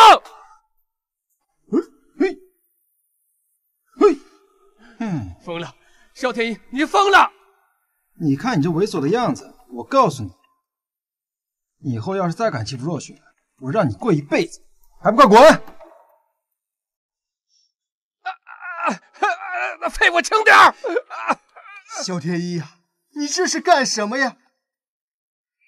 他李总再怎么着，可以是我们顾家惹不起的人物。你在我们顾家这样对待他，还给我们顾家留活路吗？像他这样的人就不该惯着他。哎，完了，这回啊，我们是彻底激怒李总了，他肯定会疯狂的打击我们。哎呀，完蛋了！爸，我觉得萧天一他说的没错，我就是要打他，而且我还想把他非礼我的证据都找出来交给警察，用法律来惩罚他。如果他想回来对付顾家，我们一起面对好不好？说得好，这生活不就这样吗？越低头越活得没尊严，越抬头向上，往往就有好事发生。哎，现在还有什么好事啊？我们现在……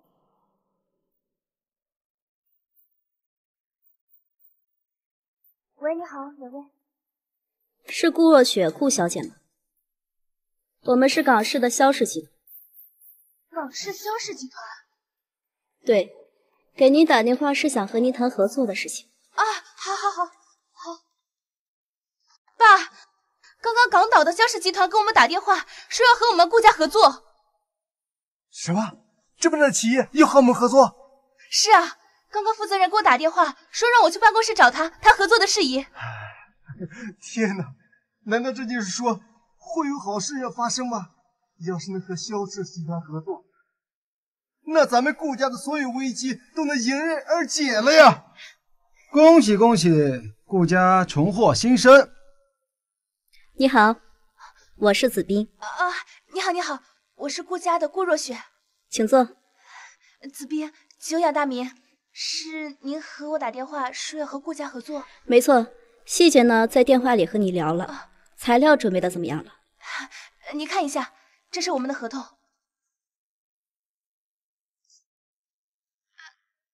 你不看一下吗？马上去准备一下。好。若雪小姐办事我放心，合作款项马上给你支付。我还是得跟您说一下，我们顾家和我们市的龙头企业东盛集团发生一点摩擦，他停了我们的供应链，所以我们现在合作是……这个你不用担心，区东氏集团妨碍不了我们合作，我们已经解决了。解决了？您尽管合作就行。谢谢。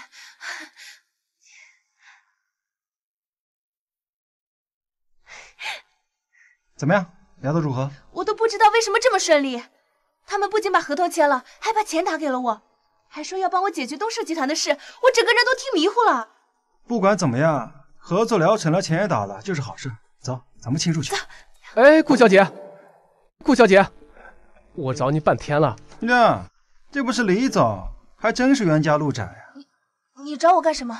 顾小姐，你别误会，我已经撤销了对顾家的封杀。什么？现在我们面临萧氏集团的封杀，我的公司快破产了。哟，还真是活久见了呢。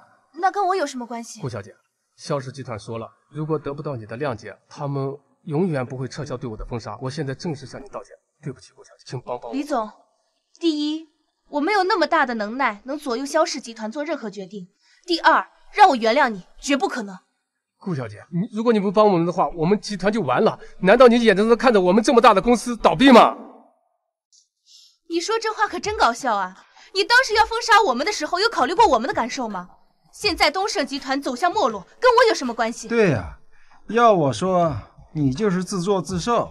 好好的一个这么大的公司，你不好好运营，非得走在法律和道德的边缘，干那些伤风败俗的龌龊事，你呀，活该。是，我活该，是我的错，我改。你改不改跟我有什么关系？我赶时间，这个事儿我帮不了你。哎，顾小姐，听不到我们顾若雪说的话吗？帮不了你，赶紧走吧。顾小姐，顾小姐，我求求你了，顾小姐，顾小姐，还不走？我滚！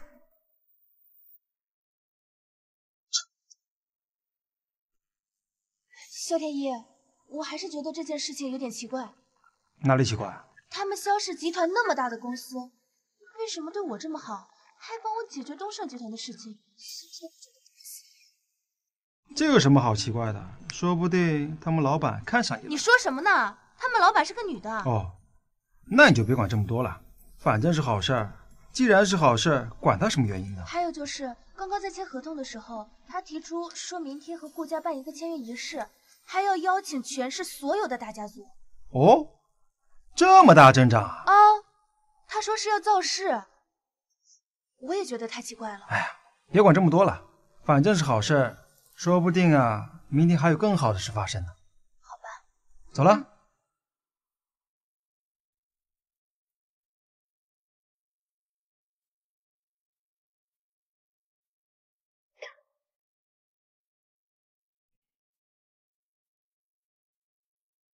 美女，你这又瘦了。这才3天，顾家又有大喜了。上次的事情被萧天一那小子给搅了，今天他不会再来了吧？他来了也没用啊！这次萧氏集团和顾家联合，听说萧氏集团掌门人子冰都来了，子冰可不惯着那小子。顾家也不知道哪来的好运气，竟然还能和萧氏集团合作。那今后他们不得起飞？了？哎呦，马总，那我们就把项目定在这片区域，你看怎么样？啊，好。哎，好久不见，好久不见。哎，好久不见。这样的话，我们 A 区划分为在这儿。好，那这个合同就辛苦你了。若雪，恭喜啊！段志鹏，我现在不想看见你。现在攀上了萧氏集团的大树，就把我晾一边了。你还是算了吧。哎，江小姐到。江小姐来了，萧氏集团牌面果然不小啊！哈哈，恭喜啊，顾老，能和萧氏集团合作确实了不得。我今天是受萧氏集团的邀请，特来参加晚宴。江小姐能来是顾某的荣幸，以后还请江小姐多多关照。萧天一怎么没来？萧天一他……江小姐，这种场合岂能是那个废物能来？他当个狗崽子，上不了台面。这有你说话的份儿吗？萧天一什么都不是，你喜欢他什么？我比他强100倍。你要是再废话，我可就长嘴了。你要是再废话，我可就长嘴了。站着干嘛？哎，若雪，不好意思，有事耽搁来晚了。没事，还没开始呢。这小子果然又来了。等会儿见机行事。如果江小姐不庇护他，我就让他好看。萧天一，江小姐，看来你和顾小姐相处的不错吧？那是，她是我未婚妻，我们要订婚了。你别瞎说，你还真是对她一往情深。我也算是情有独钟吧。全世界敢拒绝我江一帆的，也只有你。我说江小姐，你条件是不错，但你也不能太那个了吧，比我还自信。江小姐，上次的事情我们3个过来专门给您赔罪了。不用了，上次是我眼瞎，维护了不该维护的人，你们不用向我赔罪。啊，那这么说，现在的萧天一跟您半点关系没有？当然了，他是死是活跟我半毛钱关系都没有。我怎么听着，这江小姐要是不帮我，你们就要对我动手是吧？萧天一，算你还有点自知之明，我原以为你还有那么点本事。你不是说让我们3个人3天之内破产吗？这不马上就3天了，我们哪破产了？反而我们的股票倒是涨了很多呀！你说你是不是什么都不是啊？他本身就是个笑话，想靠着一点点东西上位，痴心妄想，充其量也就是个保镖。我说的3天内让你们破产，3天不还没到吗？急什么？你这话挺有意思啊！你这意思你还能再装一会儿是吧？我还真是从未见过如此厚颜无耻之人呢！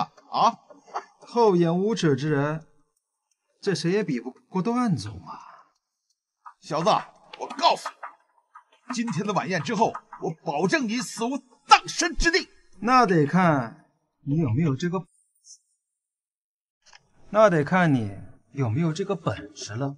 对了，我记得上次你说萧氏集团跟你家有关系，我没记错吧？没记错，新的萧氏集团也是我们萧家的。哈哈哈哈！你们听见了吧？他说新的萧氏集团是他家的，你怎么不上天呢？既然你说新的萧氏集团是你家的，那待会儿他们董事长马上就要过来了，这个就是子冰的位置，你敢不敢上去坐一下呢？还是朱总会玩，坐这个位置那对子冰的不敬，你这是要害死他呀？这是他自己说的，萧氏集团是他家的，他如果要不敢做的话，那他算什么？是不是？啊？那我要是做了又怎么样？小子，你要敢做的话，我就给你跪下磕头。我也是，你要是敢坐上去，我也给你跪下。好，段总，那你呢？好啊，你要是坐上去，我也给你跪下。哼，就怕你没这个胆量。好，这是你们说的。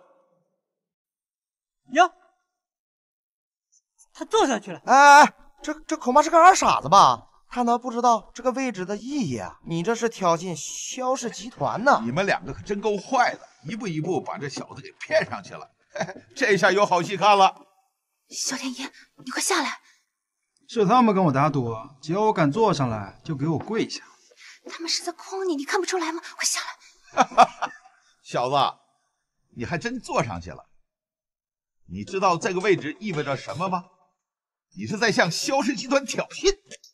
顾老，你就不怕得罪了子冰？小天一，赶紧下来！你这是要让萧氏集团的人看见，你死都不知道怎么死的呀！怕什么？不就是一个座位吗？谁坐不是座？说得好，那咱们就看看将会发生什么吧。小天一，算我求求你，今天这个场面，你可别再害我们害顾家了呀！真是找死！何总、朱总、段总，我们刚才可是打了赌的，只要我敢坐上来，你们就给我跪下。现在我已经做好了，赶快跪吧。小天一，你看不出来他们在诓你吗？你现在赶紧下来，如果人家子冰看见了，那他劈了你。子冰大人到。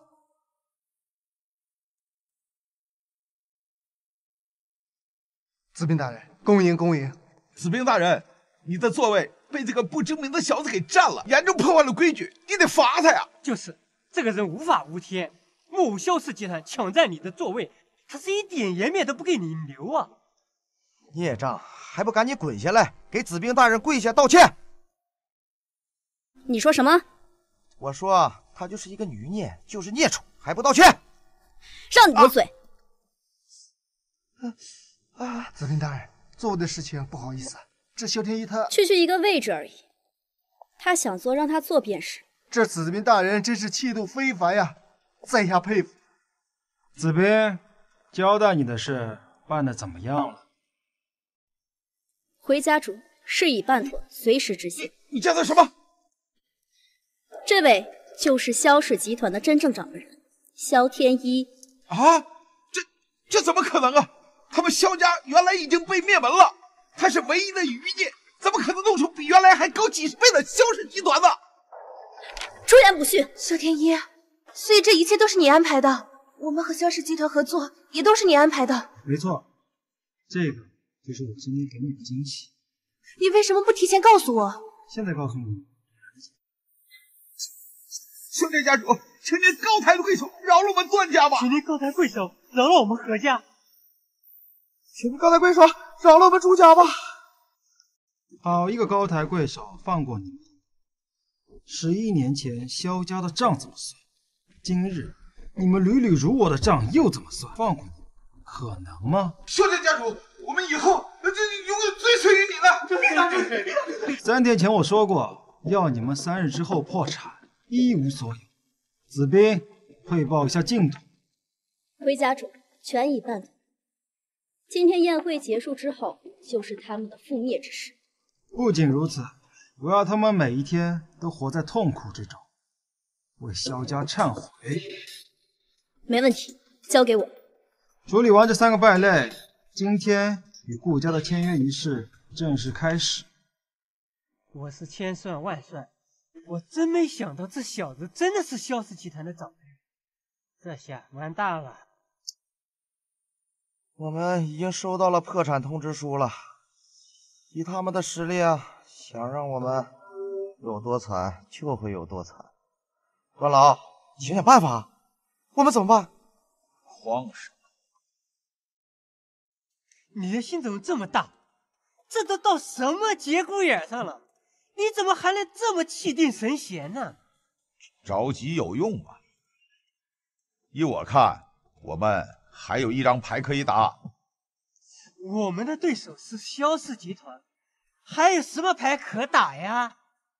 那个萧天一对顾家的顾若雪挺好，我们可以在顾若雪身上下手。你的意思是拿顾若雪要挟萧天一？这个风险太大了吧？都吃不上饭了，还管什么风险？好，那我们就赌一把，说不定会有意外惊喜。我已经安排我儿子去办了，现在这个时候都应该已经拿下了。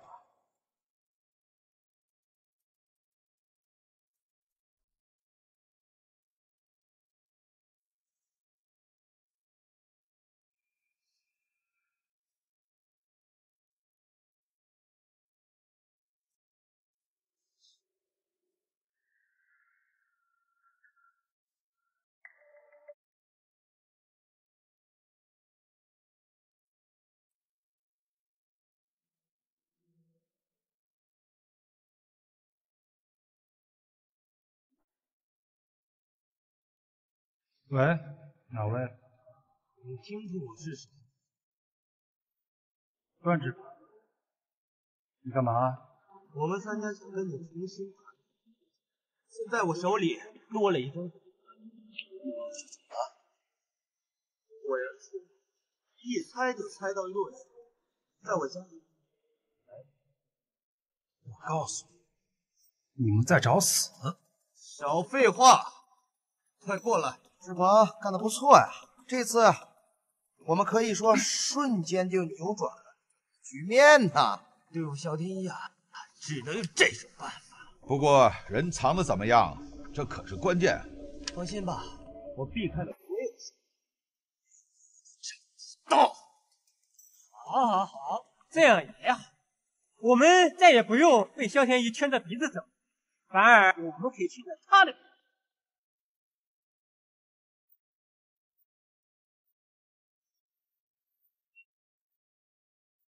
你还真敢来呀！你们真够可以的，非自己往死里跳是吧？你现在还敢这么说话？别废话了，说条件吧。好，痛快。这样吧，我们看上了你的萧氏集团，没办法，给我们的。我怕我给你们哼，这不是你该操心的。先给我们打上20亿，看看你的诚意。胃口倒不小。是不是打完20亿，下次就要打200亿了？那是之后的事情了，你先打个20亿再说。如果我不打，以我对你的了解，你定不了。这20亿对你来说应该不无后果。况且，难道你想你的未婚妻沦为公交车？你敢？我有什么不敢？我们现在什么？明天我们还要从这个房子搬出去，而且我们现在就是破罐子破摔。我们现在都是抱着必死的决心，赶紧回去筹钱，1天之内钱不到账，就等着收尸吧。好，我可以筹钱，但我告诉你，顾若雪要是伤了半根毫毛，你们都得死。你别废什么话了，赶紧回去筹钱，别耍什么花招。要不然你的未婚妻呀会死。懂了吧？钱我可以给你们，但是你们要确保顾若雪的安全，否则我穷尽一生也会追杀你们到死。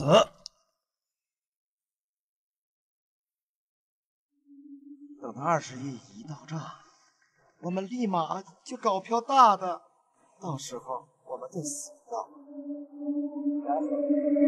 移民？萧天一会为他的女人付出20亿，对他来说不算什么。而且你们没见过他照顾若雪时，舔狗舔的不行，就是他的软肋。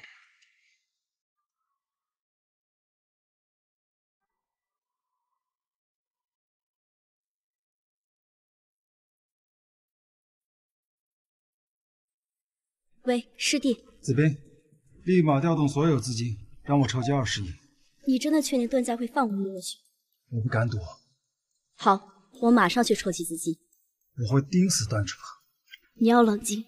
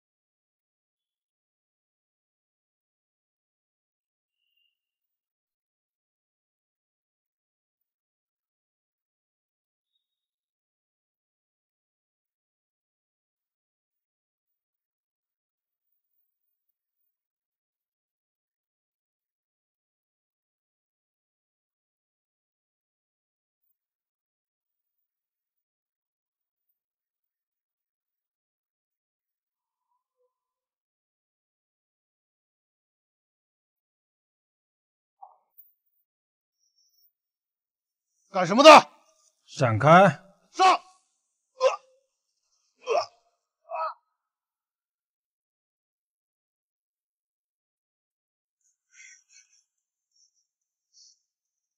段志鹏，本来我们都已经结婚了，没想到半路杀出来个萧天，真是可恨。段志鹏，你知道你在做什么吗？你快放开我！放开我放了你谁放了？我没办法。好在那个萧天一，你不要脸，有这么下三滥的手段！要脸有用，脸值钱。哎，不过吧，别说你这小脸长得还真挺精致。你变态！真来气！让我们洞个房如何呀？啊！救命！救命啊！你放开我！救命！眼碰红了也不会有人来救你。你放开我！我求求你了，别让萧天一来了，他一定不会放过你别给我提他！要不是他，我早就得到想要的一切。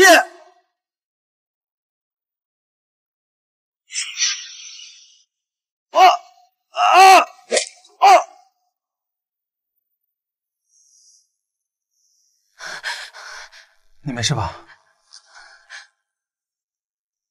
对不起，我来晚了。我就知道你一定会来救我的。走。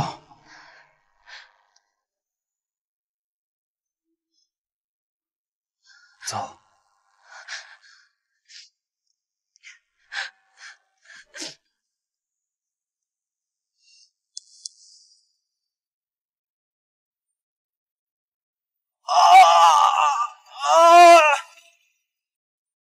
如果今天我们可能就会拿到钱。我怎么觉得有点不对劲呢？这钱拿的也太容易了。哎，我看你是想多了啊！哎，志鹏今天怎么没回来？我打电话问问，这不是回来了吗？怎么是你？因为你现在看到我，就标志着你们已经失败了，完蛋了。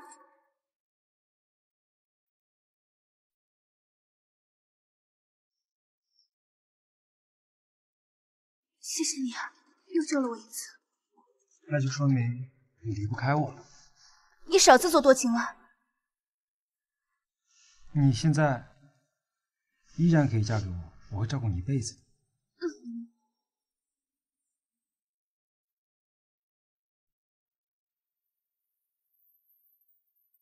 欢迎订阅蛟龙短剧，每日更新。